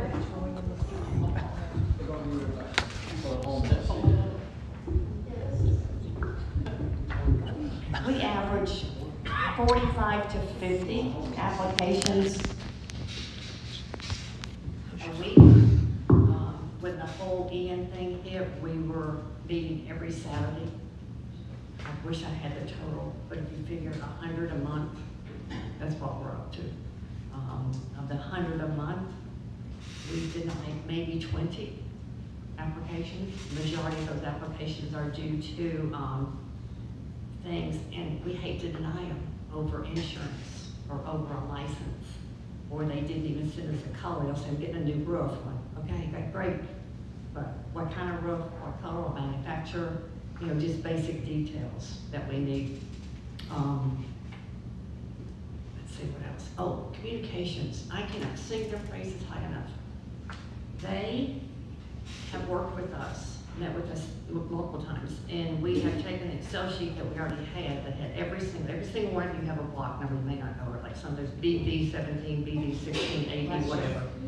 And every single person has this lot number. It has your name, it has your address.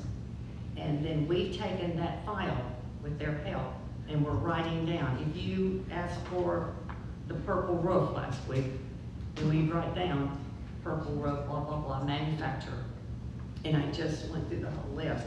I was kind of shocked at what Mr. LaFleur said because we have not approved any red roofs on Woodburn.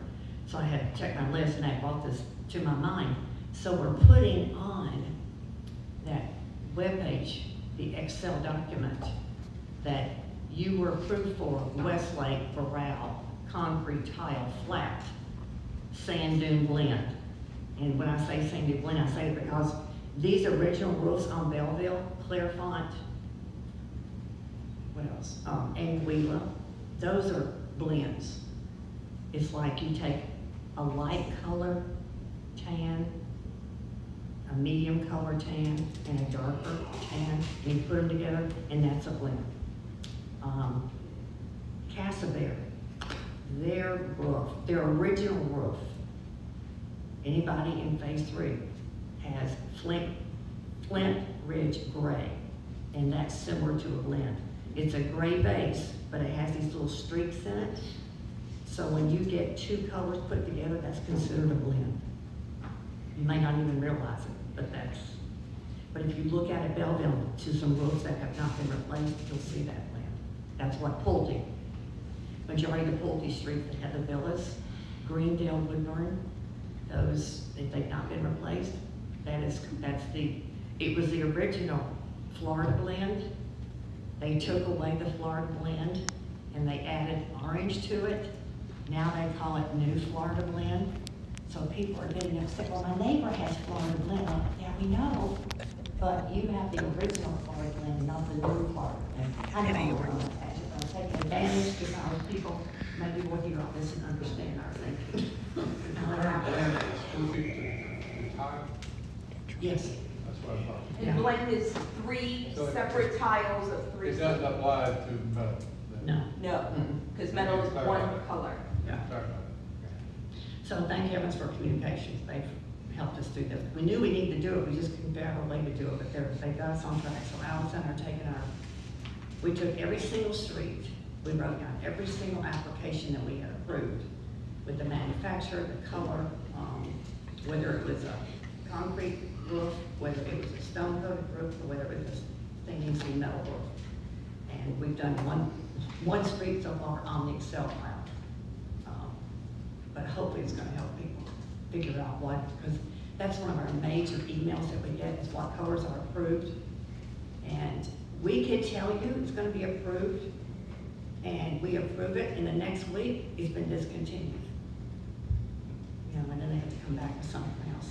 And so a lot of people, you know, concrete was being, it was said that they were not coming available till like 6 or 8 months, but they're getting back up and going.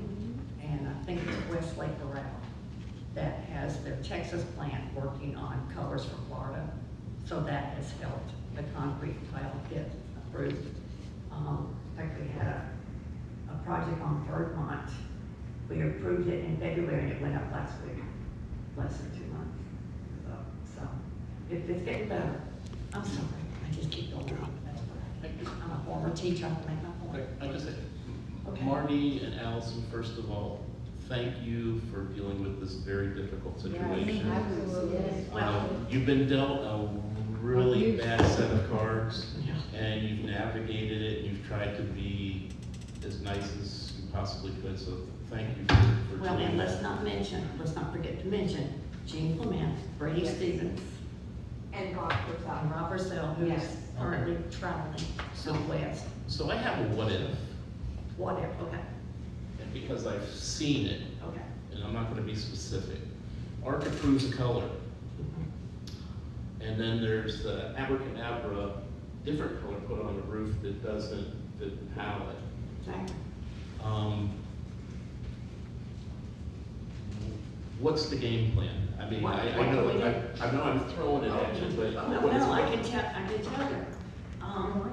So, you know, I keep a file that says ABC was approved for Westlake Coconut with White into, which is an ash berry white. David Weekly had Canyon Red, Dusk, and Coconut. Coconut is the lighter tan color. So I approve you for coconut. Sometimes between the time you're approved and it goes up, you change your mind. And you didn't put up coconut, you put up something you shouldn't have put up. Well, the emails that we get, the emails have been flying the past few weeks, because there's a few of these projects going on. Once it's approved, then it gets turned to compliance. We don't, you know, we're the approval side, Chris is you did wrong side. So all we can do is refer that person to Chris. Chris goes out to look, he verifies the application, what they're approved for, and then I keep the applications, and some of you might be in the boat. I just returned 6 bunch of applications that dated back to July through December 2020. People never ask for inspection. Well, I can't, you know, my 4/5 is covered by in applications. So that's what we do is that affects, well, I think I've gotten into 22 now. It's not us. So, but you've answered, I think, my question or my concern is that it's turned over to Chris in compliance, and at that particular point, he handles it in regards to if ARC approved, like you said, a certain color, and it automatically, if switcheroo happens, it's identified and then is handled through compliance. Okay. Okay. Thank you. That's expensive. With regard to the compliance part of the switcheroo, there is an item agenda that we're going to be bringing up to the neighborhood liaisons, and that is that Chris, in compliance, lays out a spreadsheet of each street and the number of the address of the home, the project they requested, and the specific information on it, if it was approved and or denied, so that the neighborhood liaisons would get a copy of this list and know if things are going on, because there's projects going on all around us, and one of the concerns brought up to my neighborhood liaison on my street is, are these contractors licensed and insured? Because what if something happens? Thank you. Thank you. Okay. Social, Marilyn. Social, Tom, do you want to present the social? Yeah, I'll just ask a question in between as I walk up here. Have we restored the deposit for those particular projects? And maybe it's a good time to do that. Okay. First, I'd like to say thank you, John, for recognizing all of the committees and how hard we are working this year, because they are doing a lot more than they've done in the past. Second, I will go over, I guess I'll start with finances for the social committee and how we're doing things this year. I can say that we've already exceeded the income that we were supposed to have this year. And on just our regular income, our rental income, if it's not there, we have 6 rentals in June, we will exceed that. So that's where some of that income that was mentioned before is going. We're trying to get more things for younger people. We do have a teen movie, we have a teen dance, we have arts and crafts. So those projects are just coming up in June and July. So we're trying to get more and more things in. And we're doing different things other than just potlucks. We have the Weather Girl in here at Coffee and Conversation. We have Lee Health coming in here, the summer series, to try to educate us on things that we're doing. We got the blood drives coming in. We got the food trucks coming in. So there's a lot of different things going on at this particular time. And we are now starting to focus toward our, what I'm going to call fall-winter potlucks that will have entertainment. We're going to start to look at Christmas, because Christmas is our biggest project, and it's going to take a lot more time. So we've got a lot of things going on, and we now actually meet twice a month instead of once a month, because there are many, many things that we need to go in. And I'm going to keep it short because we're already late, and most of our people are home. Those that are at your homes, thanks for watching. Stan. Any questions? Amenities, everything's going well. The pool's running great. Company's doing their job. It's keeping it clean. I haven't received any complaints. The gym, all the new equipment that we purchased 6 months ago were serviced, I believe, a couple days ago. You know, they're gonna come out twice a year. Bocce, I'll say bocce for safety and security. Everything's going well in amenities, no issues, I believe. And safety and security, just like Chuck said, the gates are going to be closed at all times. School is going to be done soon, and there's been a lot of pedestrian, non-resident traffic going through. So for safety and security, that's what happened there. Security is still checking ID at the basketball courts on a regular basis. I know this because my little daughter comes home and she tells me. So I'm like, good. So you don't have your ID, then go home. And, you know, it's safety and security traffic. We're looking at a number of things to help with traffic, putting signs up on the parkway in the middle for pedestrians that still walk across the way, even though there's nowhere to go, they still walk their dogs and such. And it'll slow cars down, you can see them there. Looking at LEDs in the stop signs at nighttime so that they're brighter, you know, more visible, visual stuff. Trying to get a contract for painting the lines on the streets because they're definitely faded. They're very much faded, and that needs to be done. But other than that, everything's going well. That's it. Thanks, Dan. Lakes, Jane.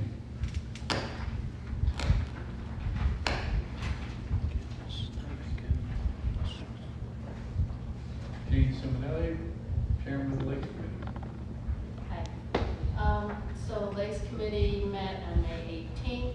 The minutes of the agenda will be up on the Sandoval. All members of the community are welcome to come to our meetings, observe. We have a speaker coming to our next Lakes Committee meeting. It's Ernesto from Ponds Watch for Lee County. It's going to come and talk about the health of our lakes. We're going to have it recorded and broadcast. I hope people come and learn about our lakes. We went over the forms from the Strategic Planning Committee. We have not filled them out yet. I'm going to have to get back to them for more instruction as to what to put on those. Part of, we've discovered, actually part of the engineering review from the ad hoc committee, we discovered that we have a we knew we had armor-plated catfish. I don't know how to say this, placostomus infection in the lakes. It's very serious. So we're going to investigate. We're going to contact both the lake doctor and Solitude, sorry, jumped on my head. See if they have any suggestions for getting rid of these fish. So we're going to investigate the best way to get rid of them because they're pretty much destroying the banks. We're going to extend the time for our meeting so we can try to get through all our agenda items because we've got so much to go through. So we're going to start meeting at 4:30. For vendor updates, Kimberly met with Solitudes and discussed 5 things that are having ongoing quality issues. One thing that they recommended is that they're getting too much of the reclaimed water used in the sprinkler systems, and we're asking, we've worked with the neighborhood reps to ask residents to be checking their sprinkler heads to make sure that they're not sprinkling directly into a lake or onto the streets or sidewalks, because the storm sewers go right into the lakes as well. And we're also asking that people not overwater, because that's just sending more of this water that's high in phosphorus into the lakes, which can cause the algae blooms. The lake doctors completed a review of the shorelines last week, and we're waiting for the report on that. That's a shoreline erosions for all the lakes. We've completed updates for the Lakes Committee page, and we're going to send that to the Communications Committee to ask them to make updates. Some of the information on that is old, and some of it's linked. There's bad links and that, so we put it all together and we'll send that off. We've written up a newsletter and we'll send that off to Jessica to have her send out a Lakes newsletter. And that's it. Thank you, Jane. I'll mention that the report I got from Becker, which includes the detailed report from the engineer, actually gives us cost estimates for repair repairs of the Phase 3 lakes based on different levels of fix. And we'll need to incorporate that into our plan as well as what we hear from lake doctors, which I understand you now have the report. Thank you. Okay, neighborhood reps, you know, it's not really something to report. Neighborhood reps meetings are exchange of information, ideas. It's not a kind of reporting thing. And so Lori said she had no report, and it really is not appropriate. Next, Bill, you have a separate? Take it out of the. I should, yeah. So The chairperson of the finance committee's got an update. Okay. Hi, Sean Kinney from Finance Committee there. As Bill reviewed everything earlier, Treasurer's report, you know, we met earlier this week, reviewed Hurricane Ian expenses, proceeds, discussed the reserve assessment. We reviewed all the financials for April, review of the reserve cash flows on the accounts there, reviewed the delinquency trends. Those again continue favorable as Bill reviewed. We've got the committee working on banking risk mitigation. So again, trying to stay below the FDIC limits. Committee's working strong on that, and should have some ideas there. And Bill, Treasurer, is also working to give us access to invoices to help them review that. Discussing with Strategic Planning Committee, again, kind of building that out as they requested. And so yeah, really just everything flowing well, and just Bill does a tremendous amount of effort on behalf of the things, and makes it easy for the committee to help oversee it. So, going well. Are you getting the financial reports on time now? Yes, I mean, yeah, so they get an appended version of the report that goes to the board. Okay. So as soon as it's distributed to the board, I take the first 8 pages, which is what That's what we're getting by the 20th, though. Yeah. Yeah. So I got a call from one of the presidents of one of the condos associations saying that they haven't gotten it in months. So you talk to them about that, Jerry, see, associate can We've been arguing with them going all the way back to November. We typically run somewhere between 45 to 60 days after the 20th of the month that we would have anticipated receiving financials. Yes, I guess you called. Three days ago, I got March financials. You gotta talk to Heather. I have since November, multiple times a week. Okay. She points the blame at Kathy. Kathy says, I'll take care of it, and then the next month, we don't see anything. And it's been that vicious cycle. Yeah, so it's been that vicious cycle going back to November. Okay. Mr. President, just a quick comment. Sean and Bill both, thank you for your tremendous work on both the financials as well as the hurricane assessment. That's takes a lot of work. And also wanted to just mention excellent strategy with putting the contingency in there, because if you've ever had to deal with a project, you never have the number nailed, and having that contingency in there is a brilliant strategy. So thank you for doing that. That was a real point of discussion during the meeting there. Yes. So, yep. All right, thank you. I understand now. Yeah. It's helpful. Yeah, okay.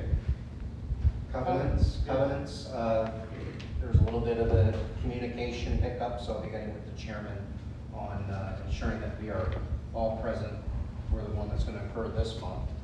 We did have those 2 fines that we issued last month. No appeal was requested, so we were all right. But I'm sure we're going to start to have those appeals with the 111 letters going out, so we'll make sure that we're meeting correctly. I will get with the chair on that. So there was no meeting held last Thursday. Risk management. I'll be as brief as I can. Chairman Bill Dunker asked me to talk for risk management. We continue to look at vendor contracts and make modifications and recommendations. Just wanted to briefly talk about, and not to repeat what Bill was saying in regards to the insurance portion of the hurricane Hurricane Ian claim, but just a couple of very important facts, and I'll be very brief. Our current insurance policy does not allow for public adjusters, and it's very clear in that particular policy. So with the expertise that's on the committee, more specifically with Craig Snyder and his professional background as an insurance professional, we've been able to do most of the heavy lifting, as well with Chuck's efforts in order to get the documentation that's needed to the insurance company. Craig reminded me today that 2 weeks ago we got notification and were advised that our adjustment company had changed and our adjuster had changed. So to share all of your frustrations out there, you can only imagine, you know, the cards have been moved around on us just a little bit. So the great news is Craig Snyder is on top of trying to get our documentation for a further review of some additional insurance monies. As Bill alluded to earlier, a major portion of our losses that are noted in the assessment were not insured. More specifically, debris removal is not included in any type of insurance policy, and the fence work, which is going to be a large portion of this, was only limited to $30,000, which is very typical for a commercial HOA policy. That's the max that they will insure. Landscaping is not covered as far as in the insurance policy, and the one thing that Bill did emphasize in his presentation is the deductible was $165,000. So if you look at that and you take it and you look at it from a gross base and net that off, that's where the 211 is to date, and we're hopefully going to recover some more dollars, which that number is unknown at this time. So that's all I have on risk management. Planning. Well, you know what? I have Mr. Kern who's going to do that. Jerry?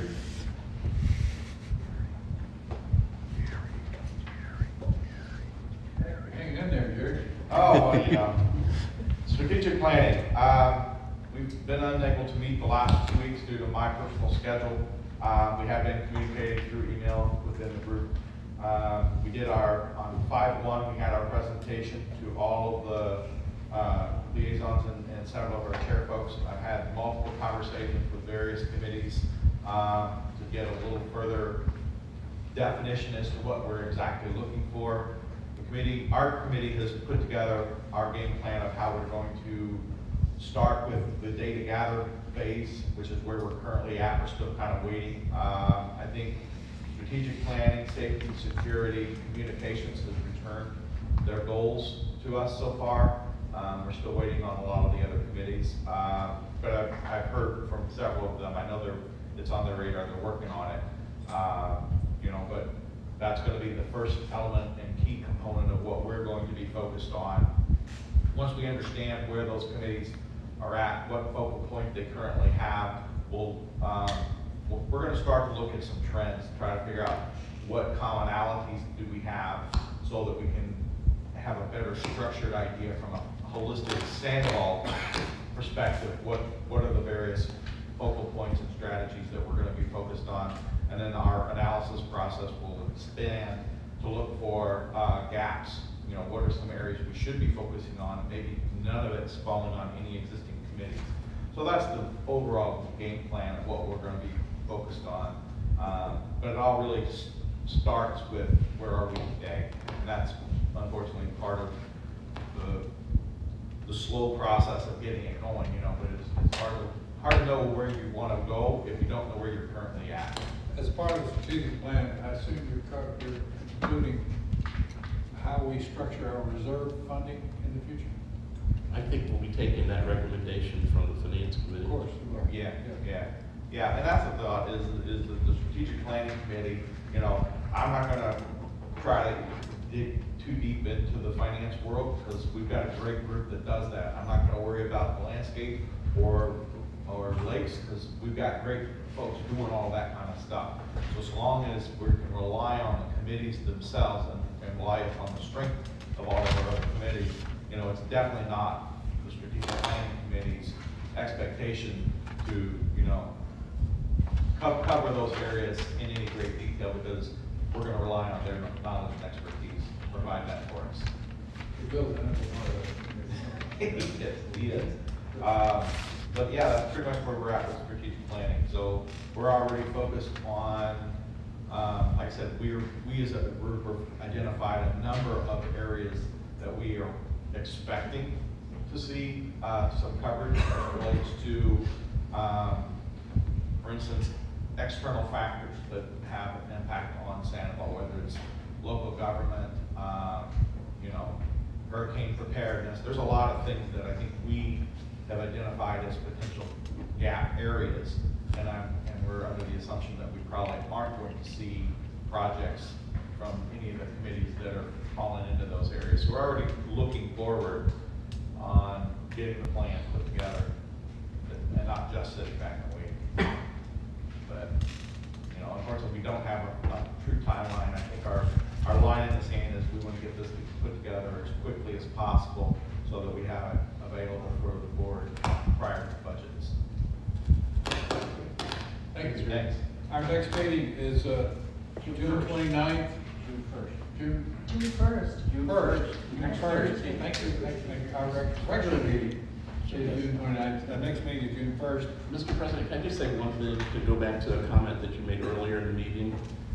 I just want to say that I think it's totally awesome, some of the synergy that we've got going on in these committees. Yeah. It's the most dynamic I've seen since I've lived here, and I think it's fantastic. And so, thanks to everybody who's participating. Absolutely. Well, based on that, if we have no objection, the meeting is adjourned, and we'll now have comments from the floor. If anybody would like to address the board. Anybody? Yes. Yes. I don't need to get up there. I got a deep voice, everybody can hear. All I worry about is that lady, like she asked for that flat roof thing in the back of the house.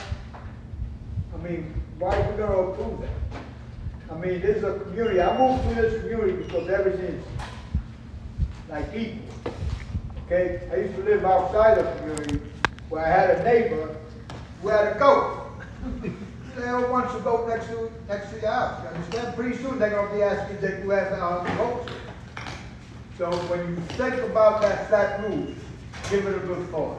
Well, we voted it down. Okay, I know that. I know that. Or you say you're going to look at her plan again and stuff like that.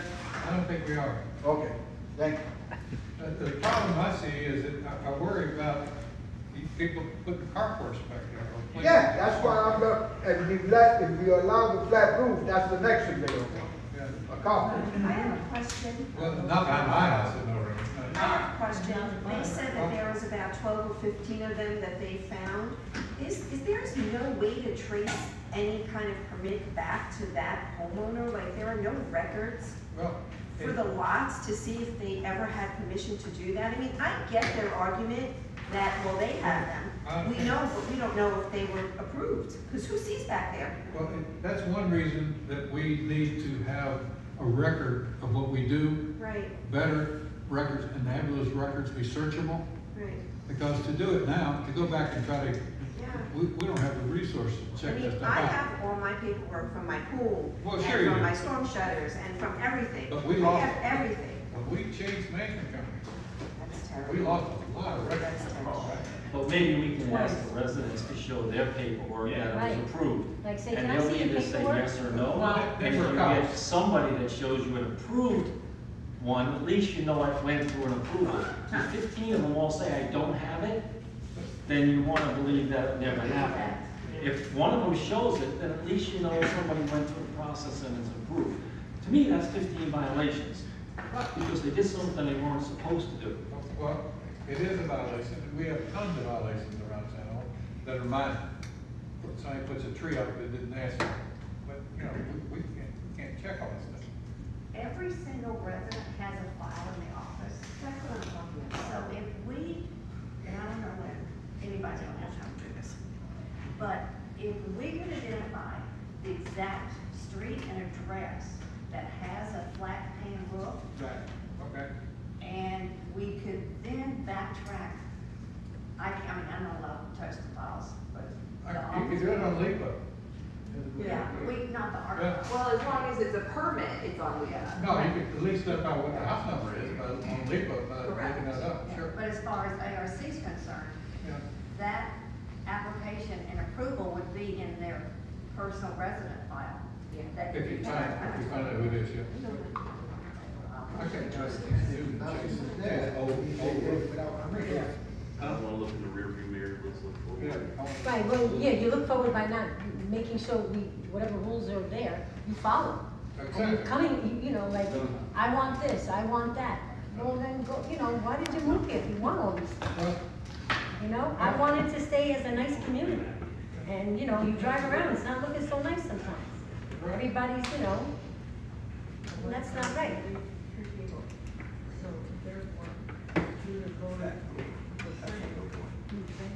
I have one small thing. After social media, we moved up to 9 members. And I know we tried to limit members, but I think by having more members on committees, you have an opportunity for more people to do different We labor. certainly have some committees that don't have members on it, that's for sure.